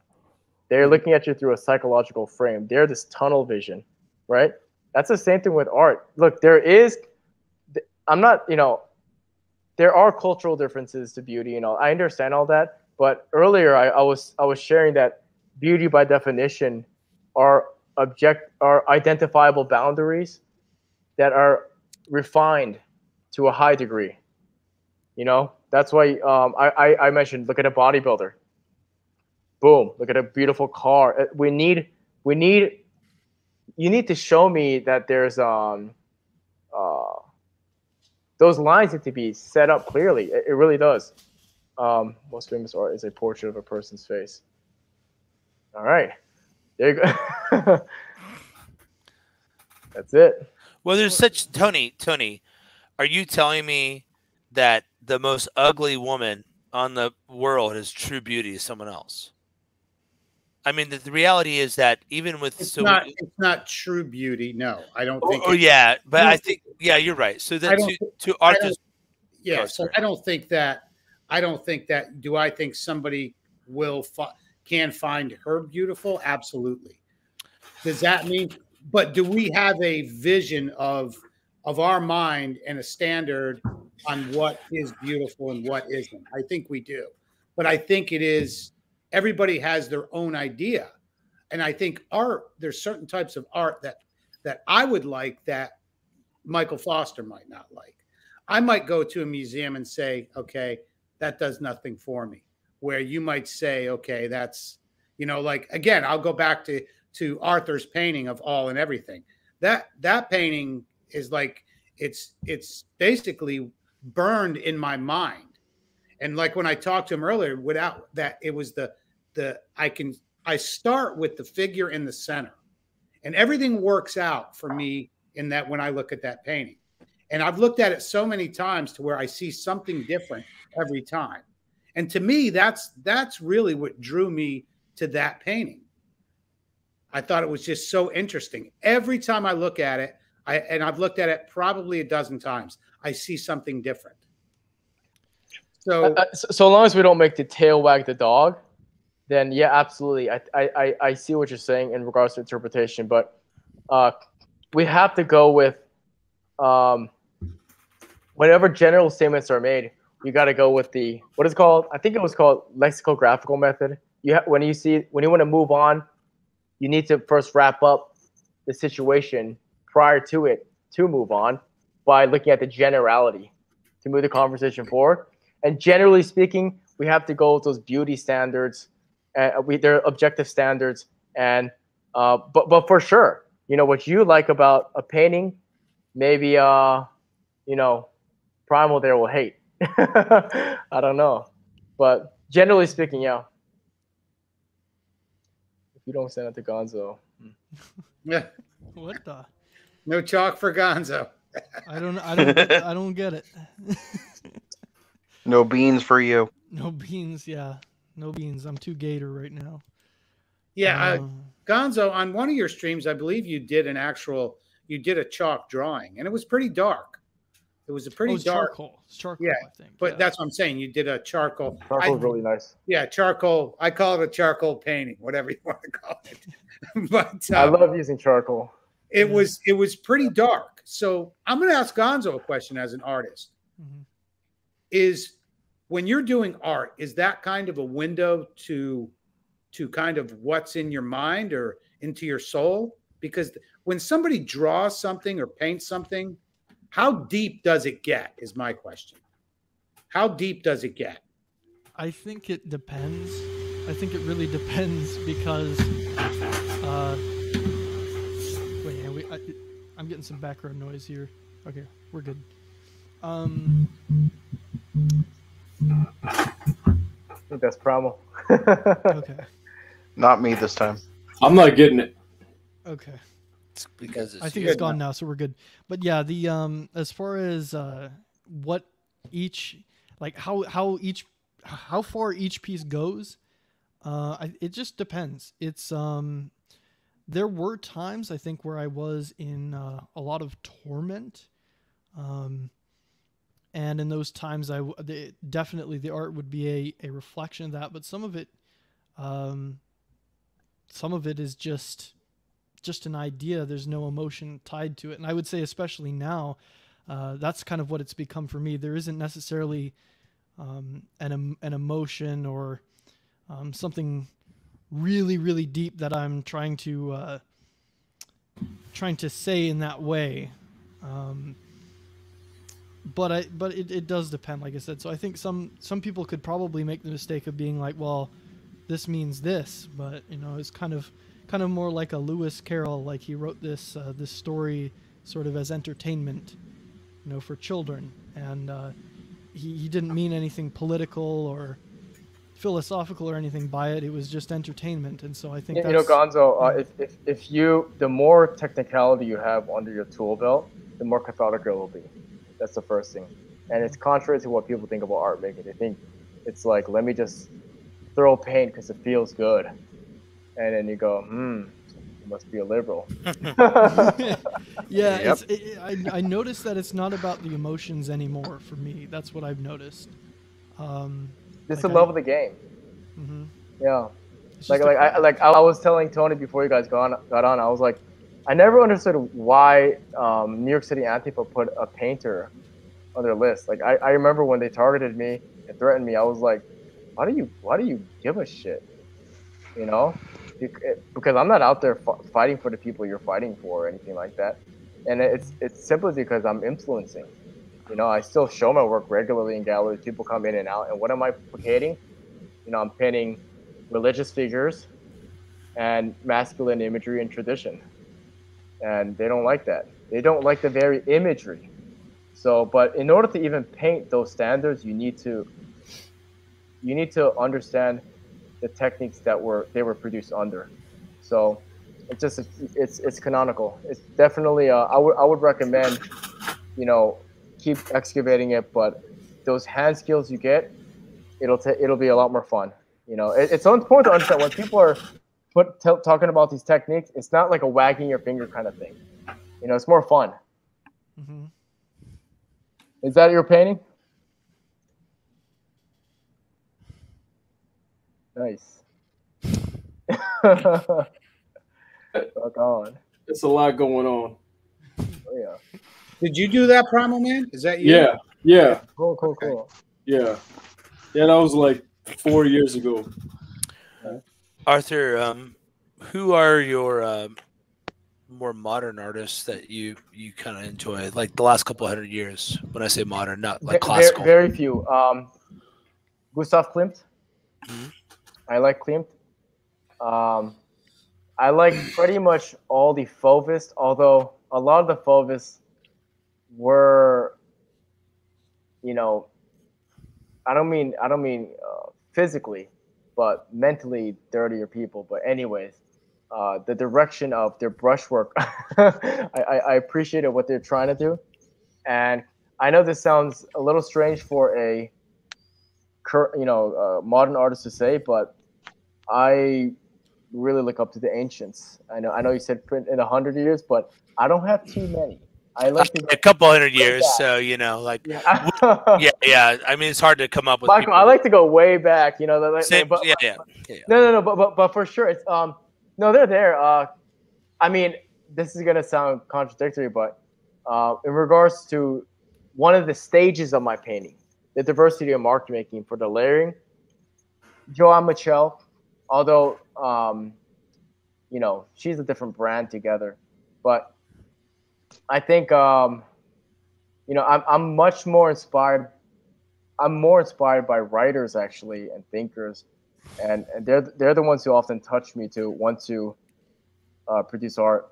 And anyone from film?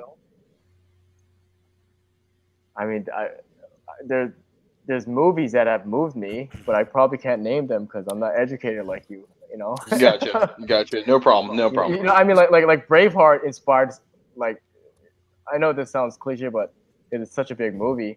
But Braveheart, man, like that painting, that sentiment has moved me to paint. I remember that moment where I was watching Braveheart.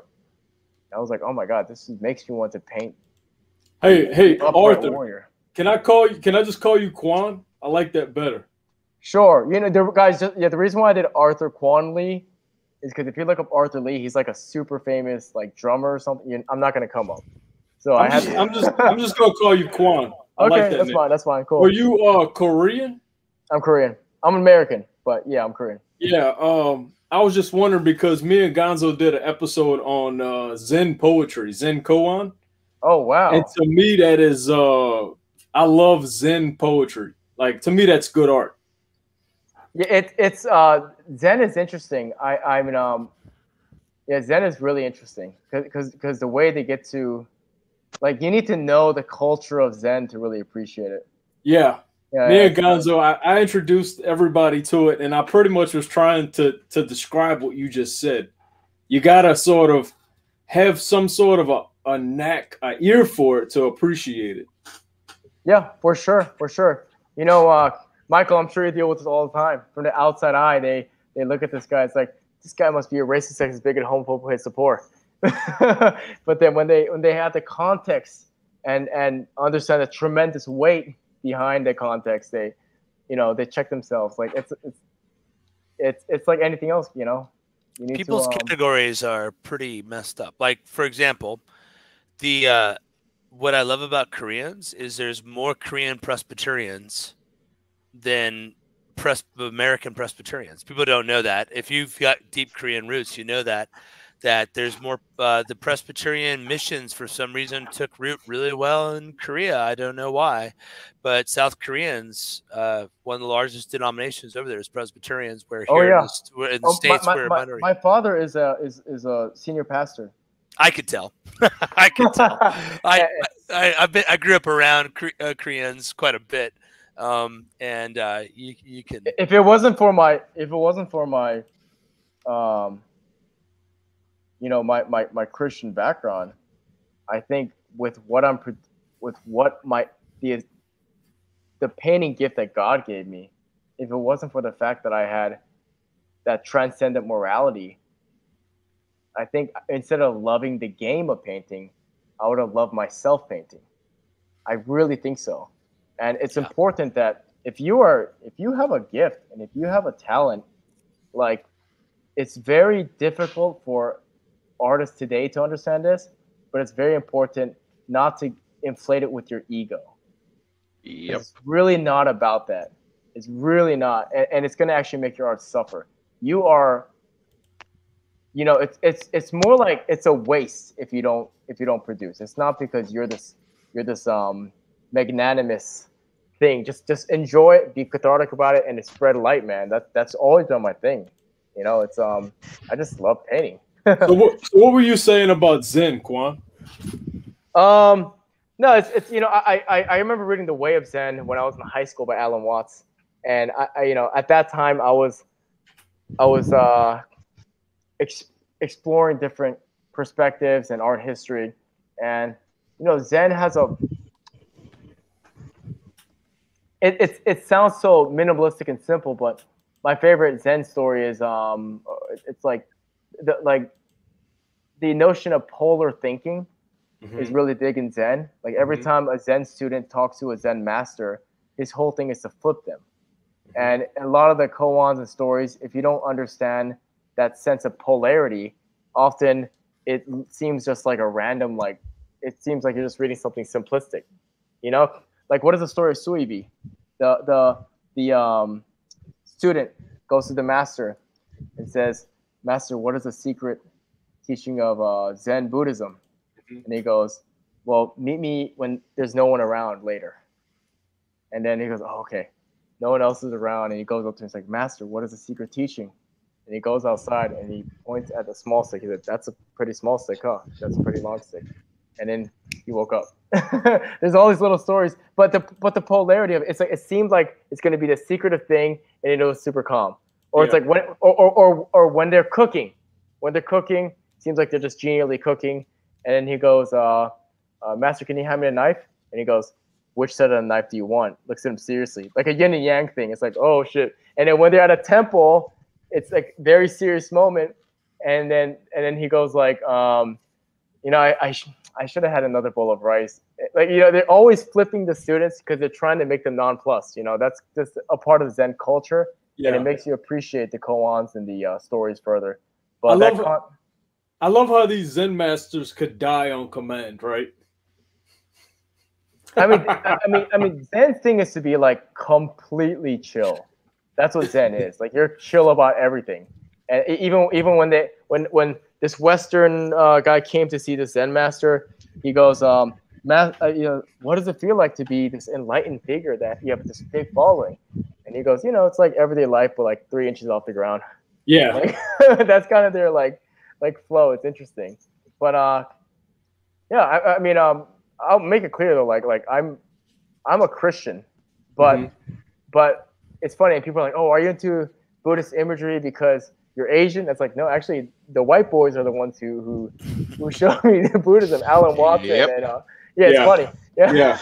It's like there'd be no gangster rap if it wasn't for a bunch of white 15-year-olds, right? Well, all of the top hip hop tracks are like remakes of white, you know, cultural appropriation.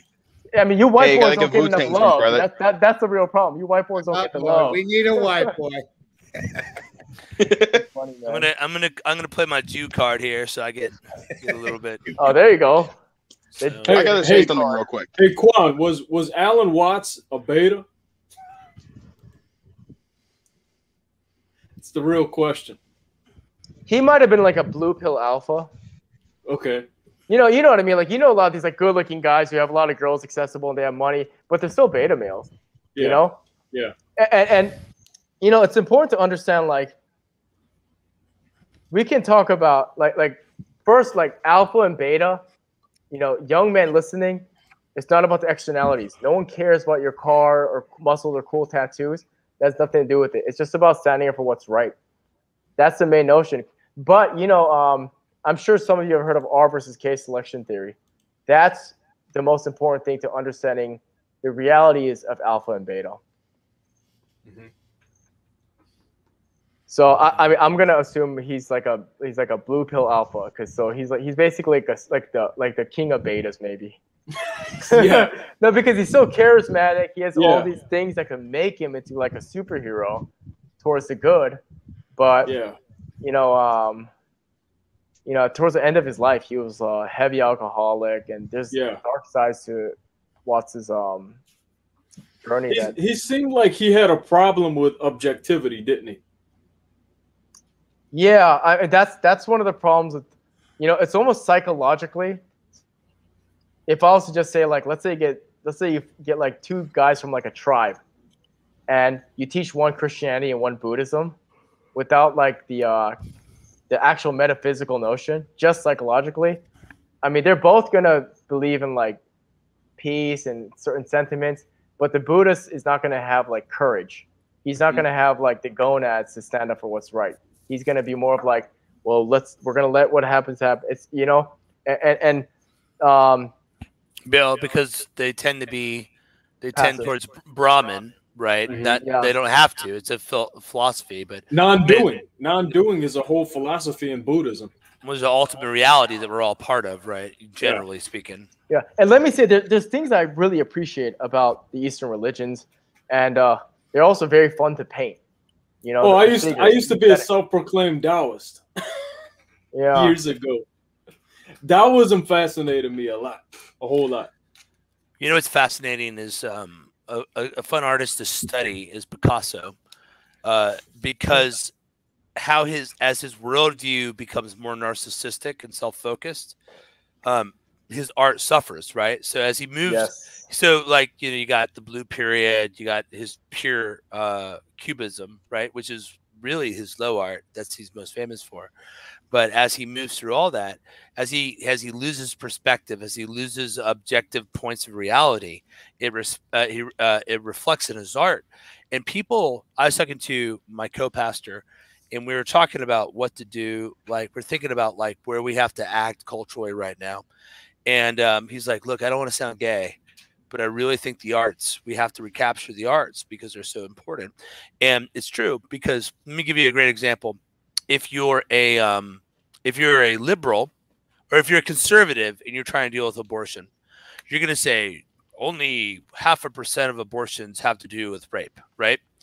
If you're a liberal, what you're going to say is like, this is Jill, and Jill was raped and she had an abortion. It was hard, but now she's a doctor and she helps other women avoid that and build up their life. Okay. One's data related. The other one's story. Story is more powerful. Okay.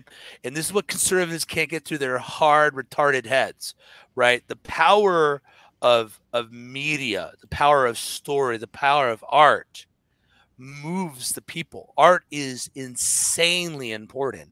It creates the narrative, it creates the idea of beauty, it creates the idea of virtue. It all works together, right? Musicians are prophets, they're priests. Artists are the ones that create the desired atmosphere, the things we work towards. And we lost the arts. Christians lost it because they got too cerebral and they disconnected themselves from the created realm. And we're watching like we've lost to Dark Blade, we've lost film, we've lost writing, we've lost painting, all things that at one point were dominated by Westerners in their thinking, and Christians in particular. We've lost all of them. And so we lost the culture.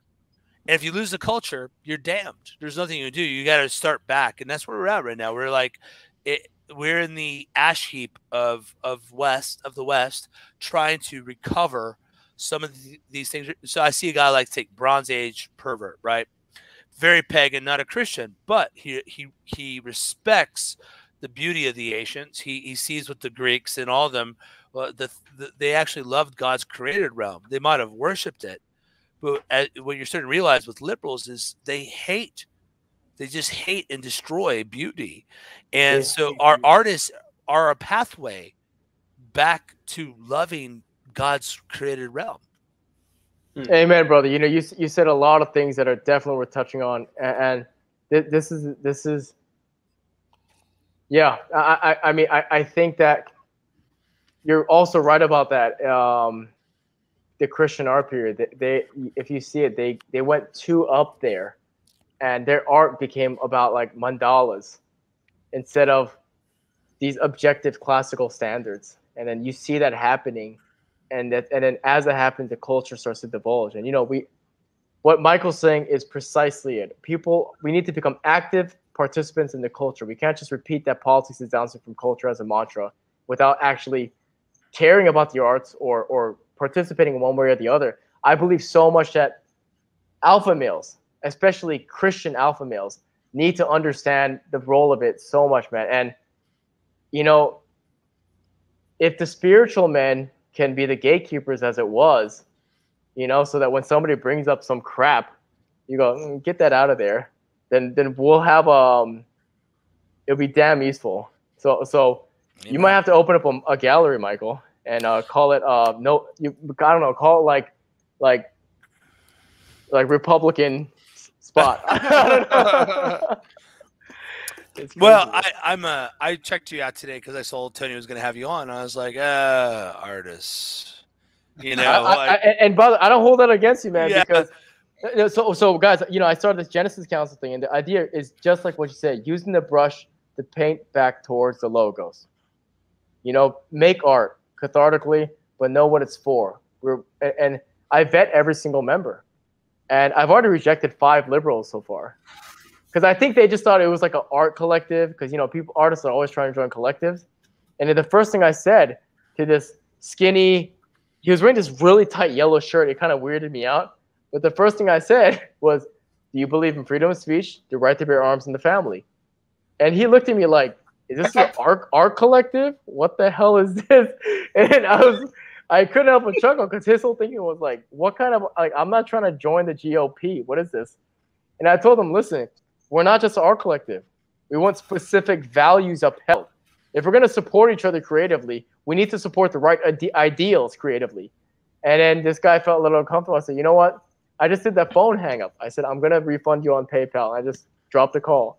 but I've rejected 5 so far. And it's just because there's no place for artists who believe in conservative traditional values and traditional aesthetics to support each other. There's not. I've been a part of 2 art collectives so far. That's not much, but both of them, it's just a reason to go out and have a social club drink and share your vehemence about your anti-Americanism and then show your little art projects. No. This was the whole point of bringing Arthur on tonight too, was to, I know when I put artist up there, people are going to say, okay. And of course, Michael Foster and Arthur are both co-speakers at 21 convention coming up. So you guys, I'm excited, Arthur. You're awesome, brother. Yeah. This is right up my alley, man. I've been a fan of yours, Michael. It takes some knowing. That's crazy. This is great. Like you are. Look, I'm not giving a flattery, but this is what we need. We need, like, so what I hate in the world are talkers and not doers. I have no patience. Be doers of the word. That's right. And artists create things, and if you're creating things that are beautiful, ugly is bad. I don't know why we can't say this. We want beautiful music. We want beautiful architecture. So I used to live in Hyde Park, Cincinnati. We moved from there, so now I can reveal my address. But Emily and I would go for walks, and there's a cathedral, and we'd walk by it, and all the attention to detail. I mean, the craftsmanship. But we would tear up a little bit because we'd walk into our Protestant churches, and I'm Protestant and unrepentant Protestant. But I'd see their very pragmatic, cold, cheap architecture. And then I'd look at these cathedrals, and I'm like, hey, guys, they got us. This is beautiful. Our Lord, look at butterflies, look at flowers, look at photosynthesis, look at everything. What is not beautiful about this world? Why should we not emulate our Creator? What in this world is coldly pragmatic? You know what I mean? And artists, your job is to stop us and to make us think for a moment about the world around us. And that's why even that abstract stuff, there's a way it can be beautiful. It can be, because we don't appreciate colors and how colors interact. We don't like the use of space is a huge thing. So I studied art. I took painting. I was going to be an artist. I'm okay. But Emily and I, we used to take art classes together. We used to actually do nude classes. Rock on, brother. Together. Yeah, we do nude classes. What's weird about nude classes, Christians are always like, how can you do nude classes? And like, I just tell you, like, it's not erotic at all. You're like drawing this naked woman or this dude, and then you're asexual when you're doing a nude class. You don't think about it. You're just trying to draw, and then they come and look at the drawing you did of them, which is like absolutely terrifying. Like, you just drew this naked guy, and he's like, "Let me see what you did," and you're like, "Oh my God, like help me, Lord." But but we just learned to love like creation. Like I love the corn across the street. I love watching the wind blow through it. And artists are important to love this world so we can fight for it, so we can fight for what's right. Like, and that's why we used to have musicians out in front playing the drums and blowing the whistle. And we all have become so gluttonous, right? We take these things for granted. We don't know what's around us. And so men like you that can help like reclaim a generation and help them come alive to the colors and forms and shapes and the glory of this world is very important. So I'm excited. I'm really excited. That's awesome. Oh man, listen, that's I'm honored. Thank you for all that, man. Appreciate it. Well, praise God. Just keep doing your stuff, Amen, man. brother. Yeah. All day. Gotta. I actually have a recommendation for you, both you, Arthur, and Michael. Is Terrence Malick is a director that really has covered a lot of interesting things, including religion. I actually find him, Thin Red Line, all those good movies. Oh, his newest movie that came out a couple years ago was amazing.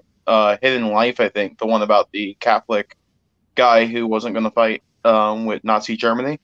He's one of my favorite directors. That's why it just made me think about all of this. He's one of my personal favorite artists. Actually, recently I just watched Fritz Lang, and I just watched Metropolis, and I think that is one of the most important movies out there right now. And I think that movie needs to be shown to more people because it says a lot about what we're going through today. And I think it addresses a lot of things that we don't talk about. Absolutely. Yeah, film is another way to go. I mean, and hey, listen, you might be the guy who makes film that brings us back to, it's like every medium, brother. We gotta find. I'm an old school film guy. My thing is very inspired by foreign movies. I'm very in love with films from like Ingmar Bergman and Federico Fellini, Arthurkwonlee, Bruce Lee. I'm a huge Bruce Lee fan. When you mentioned that earlier, I'm like, hell yeah, he's one of my favorites. I've been very inspired by older films, mostly Japanese, believe it or not. I have a lot of respect for Japanese directors, especially Akira Kurosawa, Kobayashi. I'm very inspired by these directors who want to tell a story, and they're not afraid to tell it. And I always say that being film art is very people don't understand it. A lot of these liberals are turning it into political pieces, which at the end of the day, they're forgetting the important parts. They're forgetting how to show love. They're forgetting how to, some of these directors don't understand, and it pisses me off. Arthur, Oh, sorry. Arthur, I'm sorry. Oh, no, it's all good. Arthur, tell me, so we have a rule in our house. Everyone gets 4 years of piano lessons. And our rule for that's simple because year 3 sucks, right? And we want to get them over the hump. So after you get over the hump and you get into year 4, if you hate piano still, it's all good, man. Go do your thing. I find that most things that are skill related, there's a hump that you got to get over. I'm curious to hear for you, like, was art automatic? Was a hump to get over? What are the humps been? How'd you fall in love? Like, there's a point usually in any skill, whether it's speech or drawing or film or writing, where it's it takes effort to get to the next level. I'd love to hear how an artist levels up, or what sort of barriers you had to break. So I had like a 3.5 year pit where I just I learned the fundamentals from this 5 foot super strict old Korean woman. And she had this ruler and she slapped the table. I was like, what the hell? But I'm thankful to her now because I got all the skill set. But in regards to finding my own voice, that was challenging for me because this is a big deal. I'm showing people my public face artistically. And you're making me want to add another point, which is that there's young artists. Yeah, if there's young artists who are interested in exploring the fine arts, if you see the highest level of masters, and I look at some of these people are my mentors and or some of them are my peers too. You know, there's all these necessary pitfalls for them to get to that point that you may not be aware of. So don't be discouraged. Like you get to the point where I was. It took me a while to develop this style. It's a life's work. But yeah, I think there's a couple things attributed to what caused me to really connect this. And one was I went through like a prodigal son phase where I kind of was a late bloomer in regards to my ritual defiance of spiritual authority. You know, usually you do that when like, you know, maybe like you're 16 to 19, something like that. But for me, growing up, I fell away from God briefly, and when I fell away from God, I said, okay, you know, let me replace that with whether it's psychedelics or these alternative philosophies, all these different modalities, and I just was never satisfied because it was so self-centered and it was functioning under the assumption that it's a fully automatic model of the universe with no soul. And you still have to have that functionality. That frame psychologically has to be there. So that was one part of it. And here's the second part that developed my voice. This is really the change of it. Is I couldn't help but deny when I was calling myself this new materialist atheist person. I was telling this to Tony earlier, that I was always, when I was by myself privately in my own studio trying to produce something that would resonate with myself, I was painting religious imagery. So as I call myself this new atheist, I can't help but acknowledge that the heights of aesthetic standards and what I loved to paint was religious. So that's when I took this turn and realized that, you know, aesthetics they're not just random, they're patterns here. And as I dived into it, that's when I kind of rekindled my relationship to God. And not only that, my appreciation for who I'm really going to be in the art world.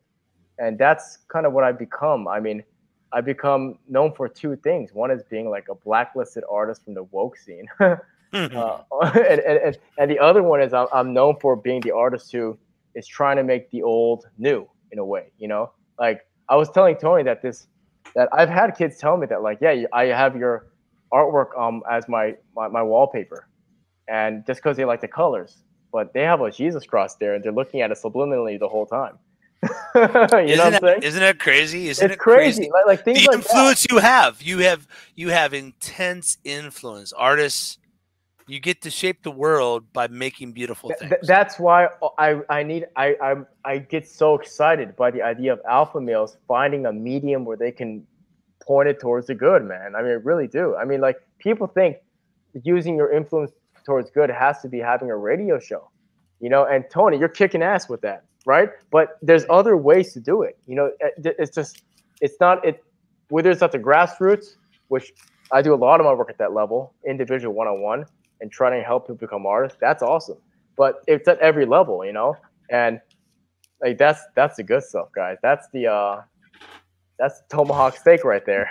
Hey, so we were talking about. Oh, go ahead, Michael. Go ahead, man. I was going to say, which borough are you in? Hold up. You're in NYC? I want to welcome Caduceus. Unfortunately. Is this you?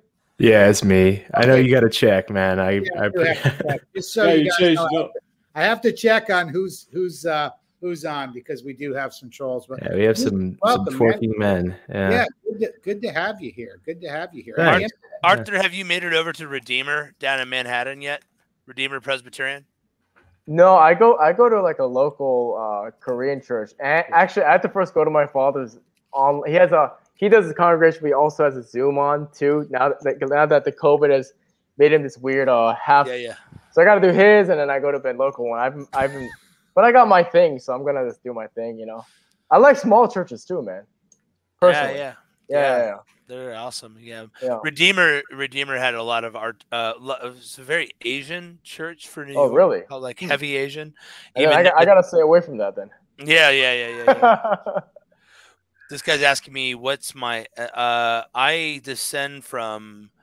What am I? Irish, Prussian Jew, and I am Pawnee, a Native American.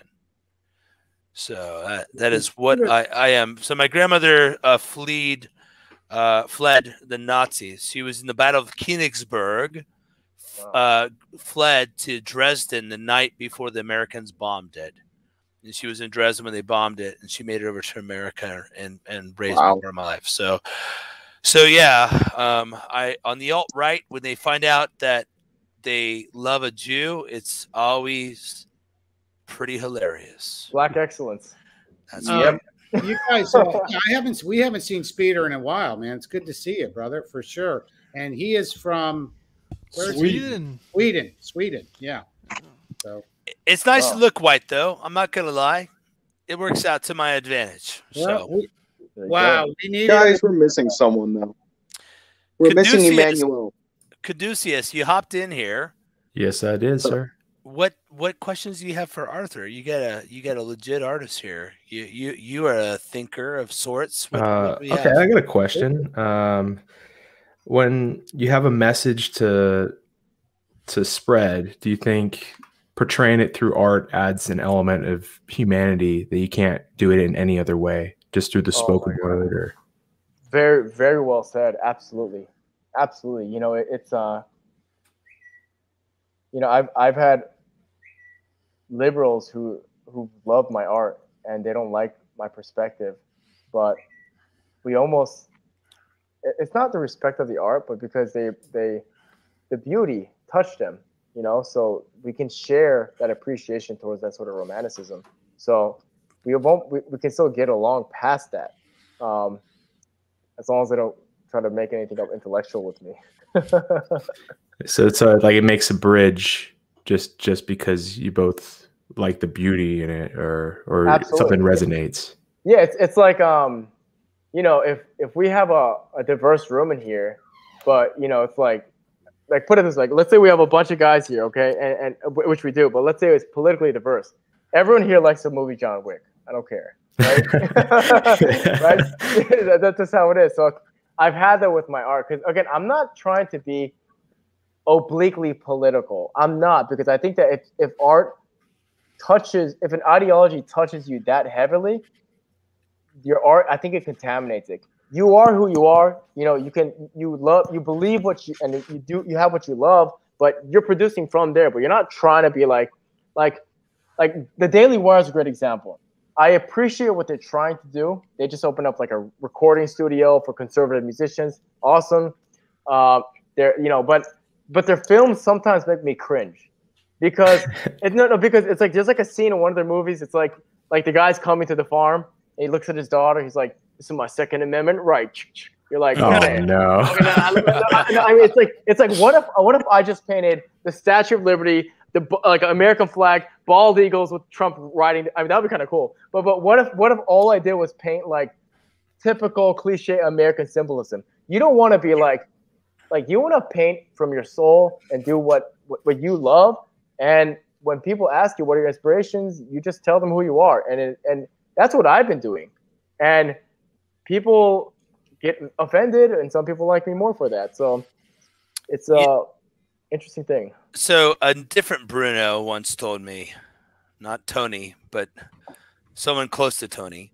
He was telling me he was talking to Cernovich, and Cernovich told him how your following changes you if you're not careful. And that was really insightful, because I don't have a huge Twitter account. It's like 14,000 people, but just it seems to be the right type of people that gives me quite a bit of influence with a segment.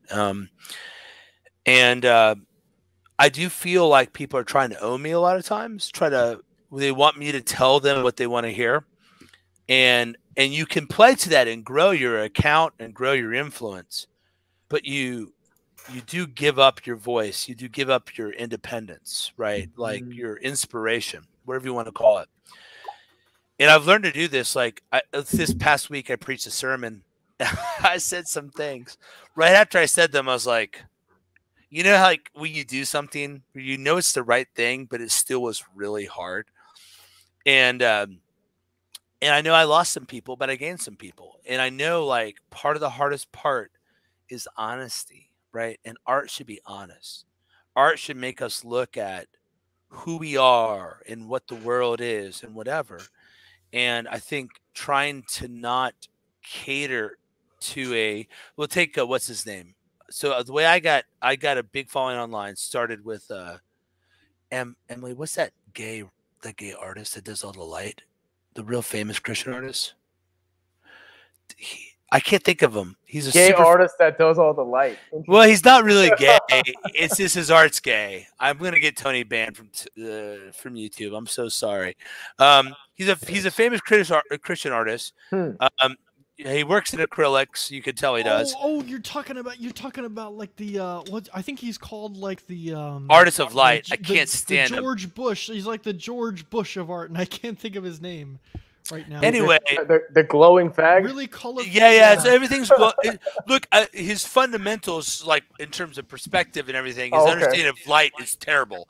But light appears from everything. It appeals to soccer moms. It's like appeals to everybody.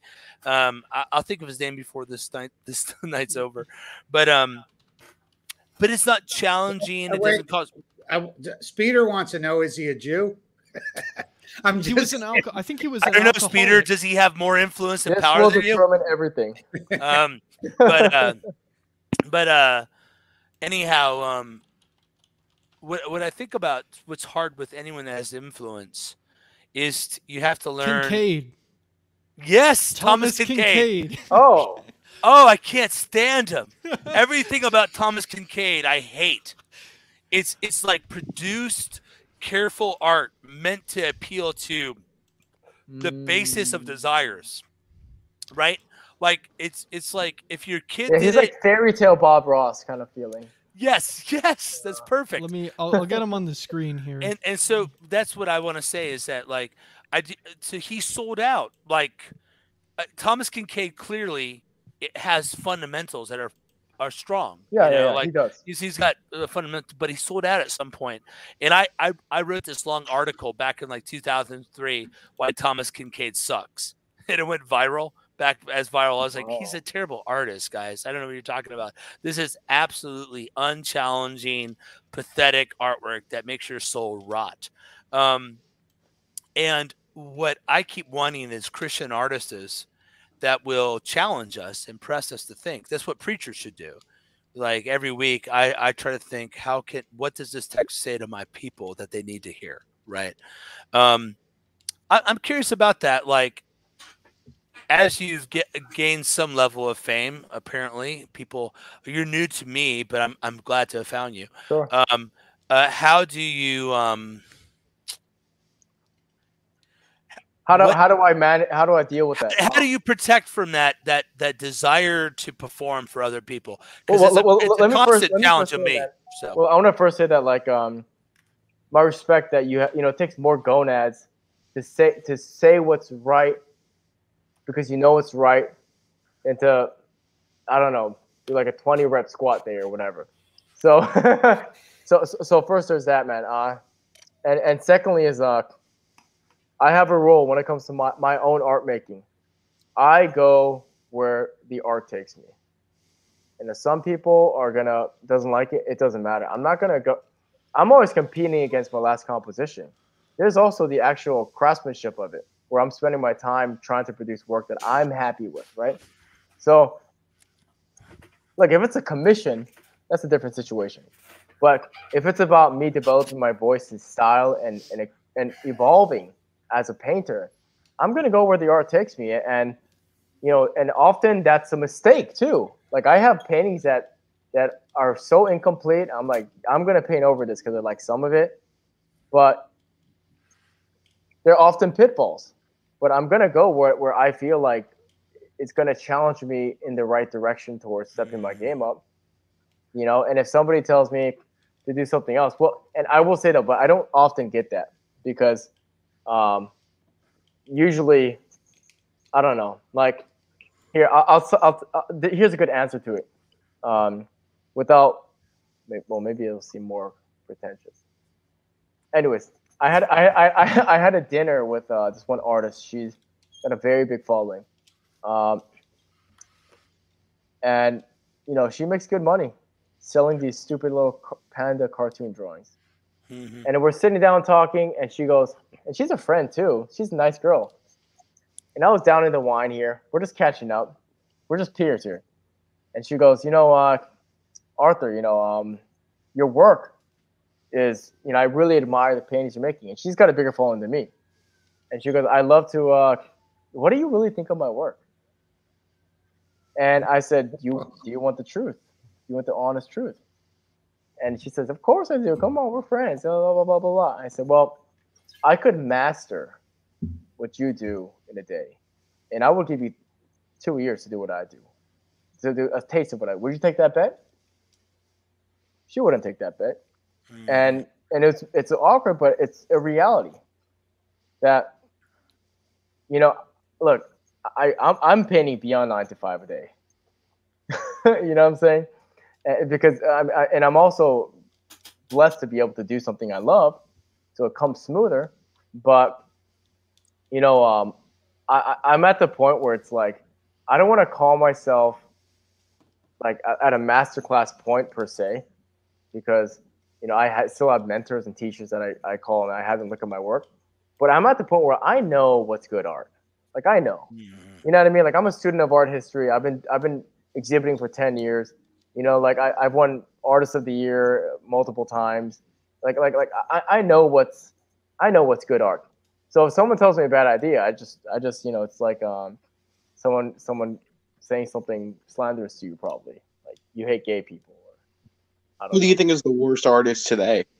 The worst artist today? Well, during the Art Basel, when I exhibited in 2019, that banana duct taped to a wall that sold for $150,000 for money laundering, obviously. That was pretty bad art. Or why?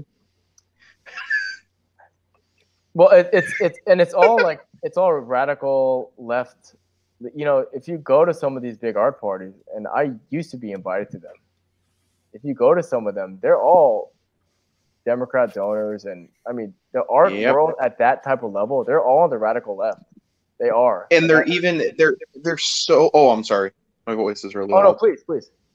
No, it's like when right now with like the whole film industry, we've lost what makes people. There's no voices that speak out that are not liberal, and it's sad to see that they're not conservative or people like me who consider myself more middle ground. We don't see that much anymore, which is free speak of talk. Where like there's a film, like I said earlier, films today they're fucked up. That they're not even. I'm sorry, but they're fucked up. They're not even the same. You know what I would say? I mean, there are people speaking up, but I will also say that most conservatives. So I'm a conservative, so I'm going to speak from that perspective. But a lot of conservatives I know that like their strategy, or maybe it's because I'm in New York too. I don't know. But a lot of conservatives I know, their strategy is hoping the other side has a modicum of conscientiousness, and they'll say, "Oh wait, maybe I'm being unpleasant," or they're hoping somebody else will pull them to the side. But you give them an inch to take a mile. You just gotta say what you believe, and you know, I kind of admire Jesse Lee Peterson's approach. I heard him explaining his approach on his radio show. He was saying, "Yeah, my thing is that I'm just saying what I believe is right." And that's it. And if they get mad or wrong or happy, that's actually not my problem. I don't even care. And I'm like, I maybe should think about that, but I don't know. Gonzo has some artwork that I want the panel to break down, because Foster was talking about we need to get the Christian artwork back into the mainstream kind of thing. Is it one of those Muppets? Kind of. I don't know. I don't know if you've seen this, but I thought it was. I love his art, so I thought we'd get the panel breakdown. Well, actually, Tony, I got since we talked about Kincaid, I got a Kincaid up, so we can show people some Kincaid here. Oh man, you guys ready? Stop your some Pepe artwork. Well, while he pulls that up, I had a point that I think is important. It's not that necessarily that it's all on one side, which it is. What's more concerning to me is that the newest art that we see getting pushed out by guys not like Arthur. You see a lot of soulless art. Like it's just made by the corporate machine, and there's no humanity behind it. When Disney. Yeah, terrible. Who does that go back to? That goes back to, I'm trying to think of the name of the artist. He's famous for drawing busty women, and he actually hired a bunch of people in his studio to reproduce his work. Robert Crumb? No, this goes back to the 1700s or 1800s. I went to an exhibit. His name escapes me. He's actually supposedly a Christian artist. I keep looking to my Bosch. No. Like what period? A couple hundred years ago. So you can go back a couple hundred years ago, and they would have these art studios where they more or less were reproducing the artist's work in mass to make money. There's still a lot of that. Yep, a lot of that. Dude, we got to go to the Brazilian. Tony, me, you, and Arthur, and a couple guys got to head over to that Brazilian grill down here next month. Yeah, it's going to be awesome, and we can talk this stuff. You're gonna have that card on green all day. Just keep bringing that meat towards you. Oh man, dude, when I was down at 21, guys like, Pastor, do you want to go talk about my life? I was like, we'll do it at the Brazilian grill. I was like, yeah, man, let's do that. You're just like, I want to eat some steak, man. Give me my space. Yeah, I'll hear all your problems as I eat meat. Just cut it right onto your plate. Call it good. The 21 meat convention. Man, the 21 convention keeps leveling up, man. We're getting better and better speakers. What a time to be alive, where the whole world's falling apart around us, but there's voices of sanity that by the mercy of God, some of these voices of sanity aren't even Christians, but I still think God's common grace is on them, where they're like seeing truth and declaring it. And I keep catching a lot of crap for going down to 21, but I'm like, you know what? Anywhere I find honest men that are trying to make a difference, like, why would I not go there? The real wealth is here. It really is. Like it's Michael. I've been offered to like in weird compromise my beliefs to be a part of bigger galleries, and I bet you have. Why? It's like, what's the point? Gonzo, you got that piece? Yeah, Tony, you should see it backstage. Oh, okay. Why not show it right here? Oh, okay. There he's gonna show it. He's gonna pull it up as the host. Oh, okay. Yeah, he has to put it up. It's nice and big there. All right. Oh wow. This is Kincaid. So at first look, it looks good, but as you study the light and where the light comes from, this is actually not a. It's one of his better pieces, if we're going to be honest here. Well, they devolve. It's awesome. Michael's shitting on Kincaid here. he devolves later, where the light doesn't. So his idea is that light should come from everywhere because it represents God, but it really is just laziness. This stuff appeals to low level people that just don't understand beauty. Yeah. I looked him up too, and the critics agree with you, Michael. Well, it's because I'm right. Because I speak truth. Is that supposed to be art? Mm-hmm. Well, that's the thing with art. Like, it's a lot like a lot of things. Is that right? It's art. It's not. There's skill there. There's skill there. Yeah, there is. There's definitely skill there. It just reminds me. I like the trees. It reminds me of something that would be in Disney. I mean. Well, there used to be, I'm not sure if there is anymore. There used to be like a Thomas Kincaid shop where you could buy prints and stuff, and it was like at malls and things like that. Yeah, you'll see this in like Pottery Barn. Mm-hmm. Yeah. All right, so if you look at this, okay, let's talk about this for a moment, okay? What am I supposed to take away? So I'll tell you right now, the things that stick out to me. One is the really purple tree, this cat, the gate. I mean, what is this? No, you're asking the fundamental question. Whenever you should look at art, you should say, what is the cultural value? That is the question. And it's like looking at a nice garden. Yeah, it doesn't. This doesn't do anything. I found another one here. This one's even crazier. Let me see if I can. Come on. It's very generic to me. Now we're getting to the there we go. Look at this crap. Look at this. Lady and the Tramp bullshit. Looks like Rollo Tomasi land. Ooh. It's devolving. You know what I mean? Like, this is not good art, guys. Everywhere, everyone just shits on Rollo everywhere. Okay, what's so bad about this? Because besides being kind of gay, what's so bad about it? That's it right there. Well, that's like Arthur says here, a primal. You're detecting something's wrong with it, right? This is appealing to sentimentality. That's one thing, right? So we got Lady and the Tramp here. This guy's walking this woman up into her house in this sort of Victorian idealistic age, all these things. This is about comfort and keeping you where you're at and not causing you to think about anything.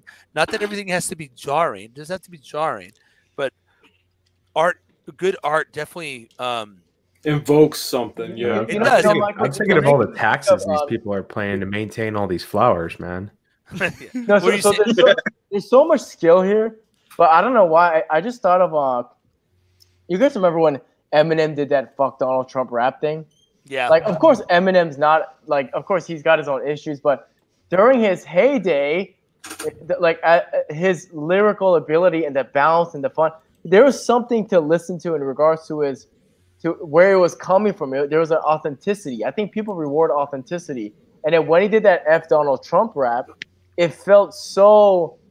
Like I'm being controlled by an ideologue, and I think that's a analogous intent to what I'm feeling here, which is that this artwork is coming from a place of hey, you Disney lovers, come on over. Yeah, it's all grift. It's a lot of skill, but it's a lot of skill that doesn't come from a person who's Kincaid isn't going deep enough. I don't mind this drawing here at all. I don't. This is actually a really pretty decent one.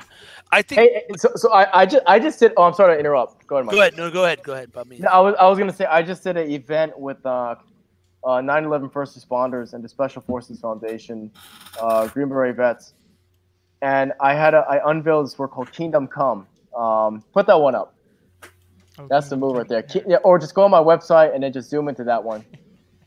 Oh, bacon. We got I was gonna get y'all's reaction to Francis Bacon here. Hang on here. We'll do let's go to my website. Yeah, here. I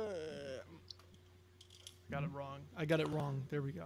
What sort of websites will come up on Gonzo's browser? We don't know. We're all wondering. All right, so he's on an incognito window, though, I think. Gonzo suggested searches. All right.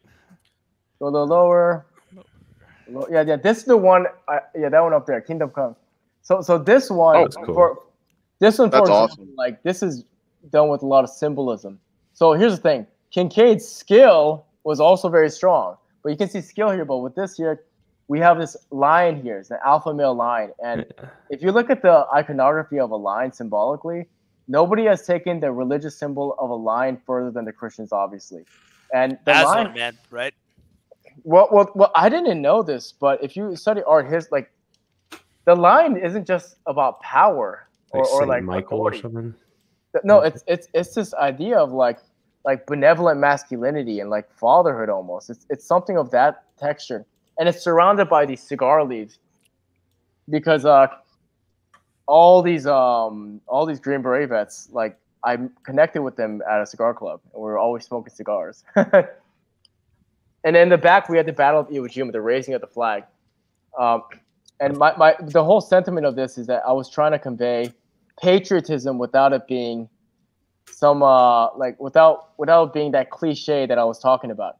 So this work, I wanted to embody that masculinity and patriotic sacrifice that undergirds our freedom, that these wokies take advantage of. So, red. You need to make a bald eagle with French toast. Yeah, what red? This red is really powerful. Does it draw the eye? Is that why? Well, there's definitely a color combination reason as well. You know, if you look at here's a good way to explain it. Let's say you see a I don't know, like a giant basket, and it's full of like I don't know, like blue balls, okay? And if I put one orange ball, where's the eye gonna go? Orange. The orange ball, right? Now, but if I put 4 orange balls, now it's gonna move a little bit. So I mean, I'm always playing with the placement of how I can guide the viewer's eye, because color is not just about the tone; it's about the contrast of how you can make things go in and out. So I mean, I am a colorist here, but another thing about my work, though, you got to see it in person. It is thick with 2 C's. These works, they're visceral. They come out. There's so much dimensionality. I want it to be thick so that when they hang it up and the light hits in the morning, there's shadow from the side of the painting. I want it to be like frosting. You know what I'm saying? Yeah, I love that. I like that purple that you got, that purple outline around the statue of the 9/11. Yes, the Iwo Jima, yeah. Yeah. I like that. Oh, thank you, my friend. Yeah, that's the middle ground. Arthur, you do this in pencils and then you come over top of it? Yeah, my phase is people have different phases. My phase, I draw sketchbook. I do a lot of sketchbooking, and once I get the composition, I draw it all out on the canvas or wood panel, depending on what's going to be better for the aesthetic. And then These strong lines, man. This nose, all this. Gonzo, could we look at all and everything? Thank you, brother. Yeah, I was actually, I was going to ask you about that one, right? Because you were talking about the contrast and everything, and like how everything's intentional. Yeah. So I was going to ask you, like, is because this face has the highest contrast, I think, of anything. And that's what I was telling him earlier. That's what stuck out to me the most. Every time I think of that painting, I see the face immediately. Yeah, that's Caligula there for you. This notion of a man abusing power. So I told this to Tony. The top end, they're all celestial figures, or they're all things that we should protect that are sacred. That's what the lamb is at the bottom end of that top end as well. And then around it is also the sword of Damocles. And in the middle, we have all these warrior-like figures. Mm-hmm. Those that will defend and preserve that which we have to archetypally. And the bottom is the underworld. We have Yamataka, Medusa, Death, terrible leaders. And then in the center bottom is a Slavic interpretation of this phoenix. So these are all like symbolically placed, and I'm trying to show different cultural representations of it, because this idea that Campbell talks about, that there's universalities that ties together, that's something that I'm really attracted to. The bottom piece, the last piece, I think it's called Apex. I think it's a part of this Canadian collection now. That is just all these warriors and conquerors around the world surrounded with apex predators. People love this one. That Siberian tiger looks like it's gonna eat your heart, right?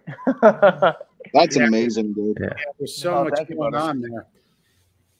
I mean, I look at this compared to what we just looked at. The Kincaid, whatever the guy. Yeah, I mean, look at let's compare. I mean, you guys, Kincaid. I don't want people to like say, "Oh, Arthur Lee shits on Kincaid," but but Kincaid's got a lot of skill. But it's like he knows all the words, but he's not. You know what I mean? He doesn't know how to dance. What is it saying? Like there's no heart in it. Yeah, exactly. Like he's not painting like himself, and you can tell because you can find so many painters like him. You want to make it your own, and the ownership is important to find your own voice. Whenever I show people, I have people that want to learn the game, and I tell them all these things, but I tell them again, you have to learn the rules to break the rules, like anything else. So what we're gonna do is we're gonna get you all the stuff, all the techniques that are necessary to formulate art at this level, but do not let it limit you so you're not expressing your creative energies. It's a double-edged sword. Like, you use what's useful for you. The Bruce Lee thing, So we're going to go Jeet Kune Do on this shit. I'm being mad Asian right now. But... Anybody got a joint? Huh? Anybody got a joint? I mean, psychedelics has definitely influenced my art, brother. 100%. Yo, Foster, pass the stogie. Hey, glass is class, brother. Foster's back there hogging up the doobie. Pass it, Foster. Pass it around. I left for a second. What did I miss here? We're just shitting on Kincaid still. This guy right here, this blue guy, looks like the new bad guy from the Marvel movies. He's that. King the Conqueror. That's right, King. This is King right here. I don't know which movie this is. King. It's in the show, Loki. Oh, okay, cool. No, we have Sun Tzu at the top. We have William Wallace on the left that looks like I guess laser eyes over here. We have Leonidas, Kim Il-sung, Julius Caesar, Genghis Khan. These are just like central warriors and conquerors. And then these are all the other animals here are apex predators. Killer whale, the hawk, the Samurai's badass. Yeah, that's an unknown samurai, but if you see the condition of it, I saw the samurai at the Met. The condition of it is so clean. You know he was high ranking. Because otherwise, he must. Oh, hell yeah. Yeah. There's some sort of lines going on over here, all the way to the right. It almost, I was trying to see, it looked like it was some sort of an instrument. Yeah.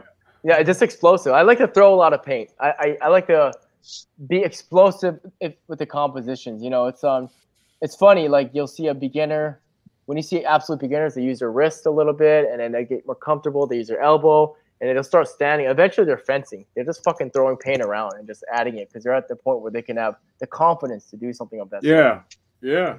Yeah, I love to throw that shit around, man. And again, this is why it's so important to the basics are your best weapon. Get the technical skills. Learn line, learn proportion, get it in, and the muscle memory, the work to time ratio, it's a lot.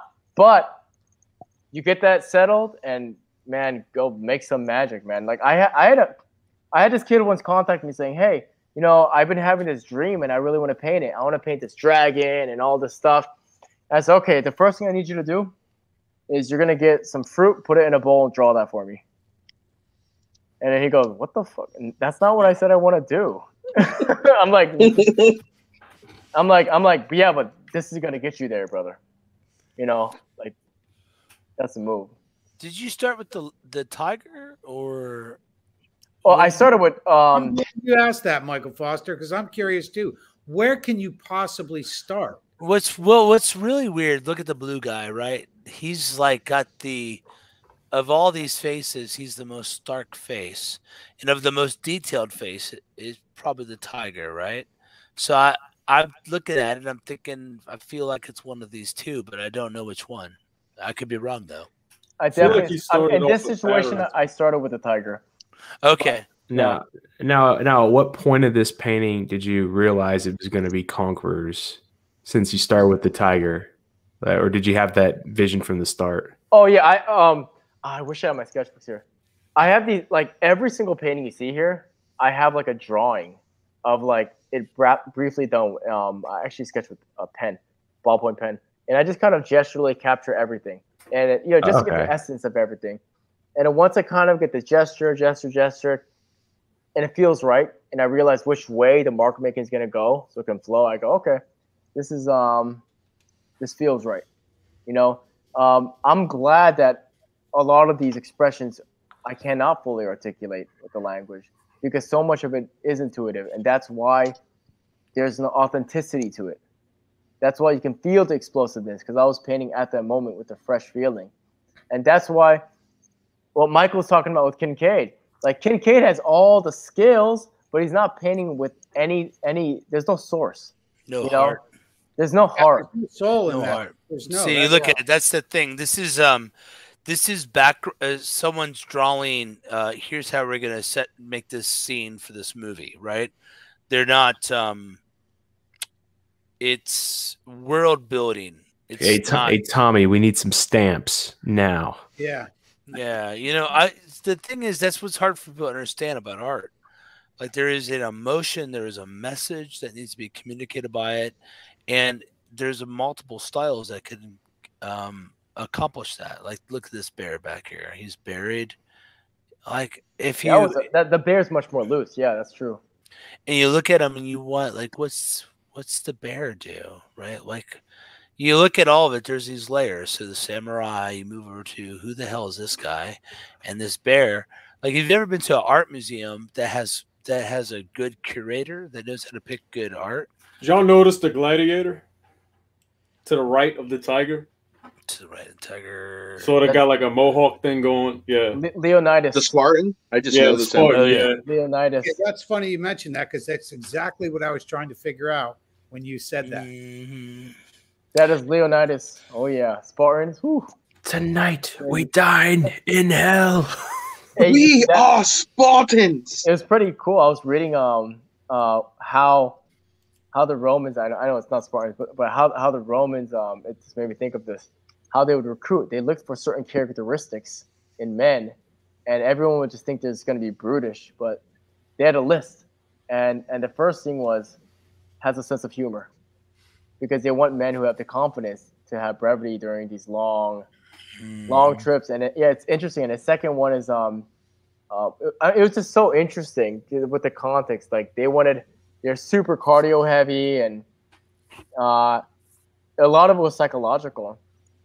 And I think the ancients, they understood that, like, you know, I think we're so fooled by the physical world today, and a part of art is bringing that inward notion out to the physical, you know, so we can kind of point people back in a little bit. But yeah, it just made me think about that. Those empty eyes were interesting to me. Yeah, that's no incredible. pupils. When we look at the other, who was the other guy? Kincaid, you said? I mean, it's like Michael, this is the Kincaid and Rollo shitting room. It seems So, like. yeah. I don't apologize for anything. Yeah. I give credit where credit's due. I admit that Rollo is a great investigator and putting together things. I admit that Kincaid's a talented artist.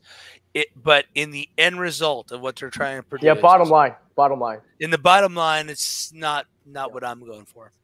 Guys, this is why I'm gonna say it right now. Like, I wanted to tell this to Anthony in person, but that's why I appreciate his cleansing of the manosphere, because his notion, like even the patriarch convention, just that. I mean, the biggest contradiction I see in the manosphere that is trying to be ameliorated, you know, it's in the works of it, is this notion of saying that, you know, if masculinity is conservatism, you're speaking of that in your private life, but in your public sphere, you're showing off your body count.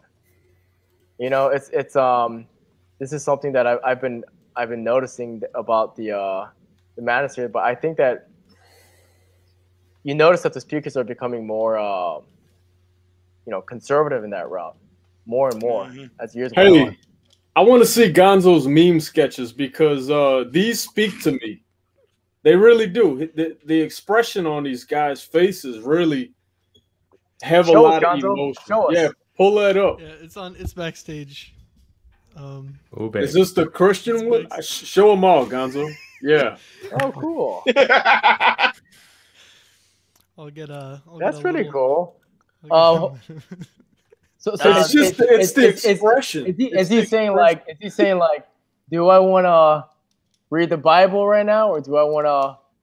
So the way I interpret this, Gonzo uses these sketches for for video over his podcast, and so if you notice, the guy's got headphones on, he's got a Bible. Well, we talk a lot about Christianity, you know, some theology, religion, God, stuff like that. So to me, what this picture represents is this guy's got his Bible, like he was reading it.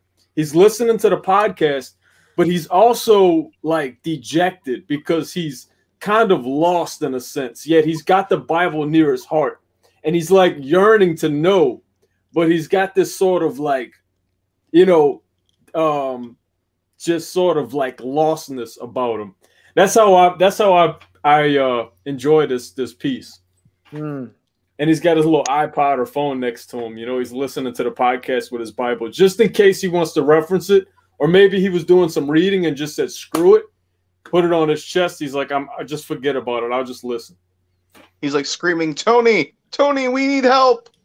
But I was curious to how you fellas what y'all thought about this little twist. I think it's made me a better man today. Gonzo, you have any more? Yeah, I do. I've got a series of them here. Let me actually. I'm thinking this one though. I noticed that the headphones go under the Bible, almost like someone put it on his chest while he was listening. That's right. It's like layered. It's layered. We're talking about layers here. And I'm getting this sense of like this guy's sort of vulnerable, sort of scared. Look how he's like tucked into his bed sheet, like all the way up to his neck, and he's just like laying flat on his back. You know, he's sort of kind of scared in a sense. This guy looks very fearful. He looks miserable. He looks miserable. Yeah. There he is again. Is this the same guy, Gonzo? It's the same guy. It's the same guy. Same guy. Sounds like, hey, once he starts wearing beanies and spinning plates, he'll be a happier guy. I remember this. That's fitting at the times. Yeah. And actually, and this one actually isn't even a one, but I think it might actually mean something. Oh wow! Whoops. Blank face. Yeah. So I'm curious of Arthur. What do you think of this style of artwork? This is digital art, yes? Yes, it is. Yeah, it's very macabre and yeah, I think you got a lot of tools to take it to the next level, brother. But I think you're capturing the expression and tone of something very relevant today, and I appreciate the symbolism with some of the objects. Mm-hmm. There's a lot of potentiality in this, you know. Yeah. Well, I'll just say, as far as like, I don't know what this means or what this memes, I guess. I mean, there's all these people, and they say they're happy, or maybe they'll go on Twitter and they'll say, actually, I'm like depressed. And you know, actually, something happened the other day, or actually, no, it was today. I heard about this meme going around. Have y'all heard of this? It was like the guy from Blue's Clues. The host from Blue's Clues, he literally... I saw it. He returned 20 years later, and he had this message, and he was like saying all this like... Thank you guys for being there with me. I never forgot you. I went to college, and I had student debt. Became bald. Yeah, and everybody, like, all these people responded, and they're like tearing up and stuff. And it's kind of this huge meme. But yeah, it was just like, what a mess. Yeah. What a mess. But I think basically it's just a meme because, you know, everybody's miserable, but they're comfortable. They're cozy and comfortable. And so it's kind of got like a children's book sort of vibe going on because that's I don't know. People are nostalgic and they're cozy and they're miserable. You should do a children's book. Well, guys, listen. Arthur has to head out, but I do want to get some final words from Arthur, and I'm gonna throw him up on the big screen here. So, Arthur, I appreciate you so much coming on. This has been awesome. It was great meeting you. You know, whatever it was, about a month or so ago, and I was so glad that you spent time with us tonight.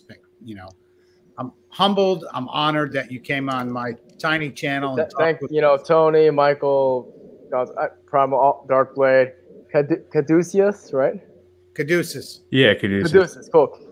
Thank you all for having me. Also, I look forward to seeing some of you at the 21 convention as well, of course. And you know, my thing, gentlemen, is I'm really passionate about the culture war, and I think that we need to bring back beauty standards and universal standards and to combat aesthetic relativity.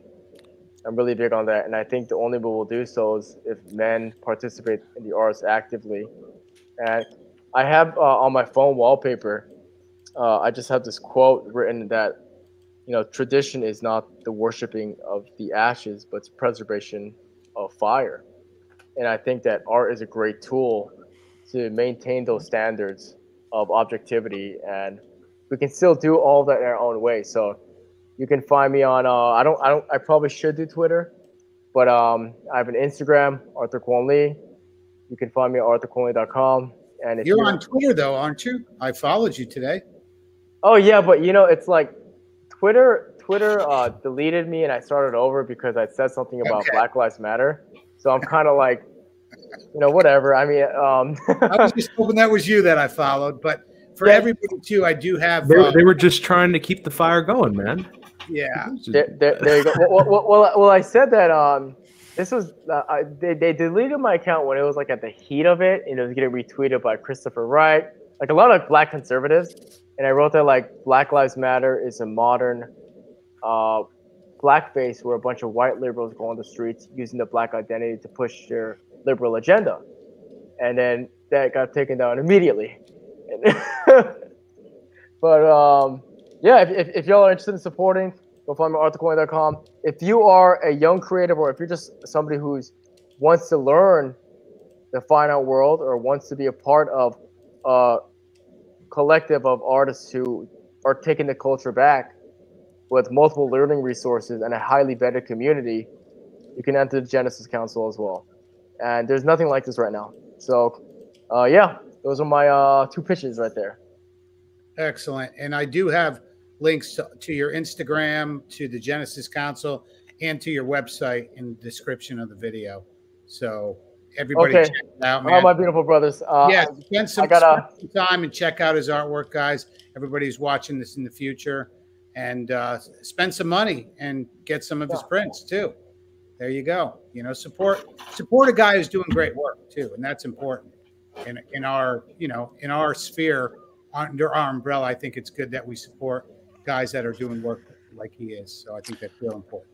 Amen. I tweeted your stuff out. I'll be following you, brother, and I'll be recommending people to check you out. I saw Jack Murphy follows you and retweeted when I retweeted you, so that's awesome. That's amazing. You know, I should probably get on my Twitter game, right? I don't even have it on my phone. Dude, Twitter. You know, are you like, you're an artist? Or are you on Instagram? Is that where you're at? It's just because it's an image board, and it's like after they deleted it, it's like I could have probably got, but I just should have capitalized on getting them all back again, but I just didn't bother at all. But I think you find the medium that suits you and finds what we're doing. Yeah. But I'm encouraged. I think our young men. What I want to encourage you, Arthur, if you allow me, is our young men are cerebral and detached from beauty, and they are in desperate need of artists, so they can come back to beautiful things that in the real world. And I am so excited. I was texting Anthony during this. You know, I'm so excited you're going to be at 21, man. We need voices like you, and bring it hard, and keep doing what you're doing, and don't let the parasites suck the life out of you. And super encouraging, Michael. Yeah. I appreciate it. And listen, whether it's you, Michael, or Tony, or I mean, Elliot, Anthony, like, we're gonna take the culture back, guys. We can't be stopped. Like, I'm telling you. So I'm thank you for those words, man. All right, guys. Well, I'm gonna end the stream.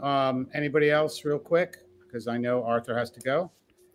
Yeah. I'll just say that I think it's important, even if we're not good at art, to find an outlet that we can share, because we're in a position where I know, at least in the black pill side of things, where some people even label us as domestic terrorists in a way. And I think just dropping some art, whether it's a freestyle like what Hold the Truth Hostage does, or a painting or whatever, can show that there's humanity and we're trying to make positive change instead of destroy. I think that's important. Excellent. I appreciate that. Anybody else? Thank you for coming on, honestly. It really has opened me up to want to do my own stream to talk about film and get the voice out there to talk about, honestly, what we need to talk about. And,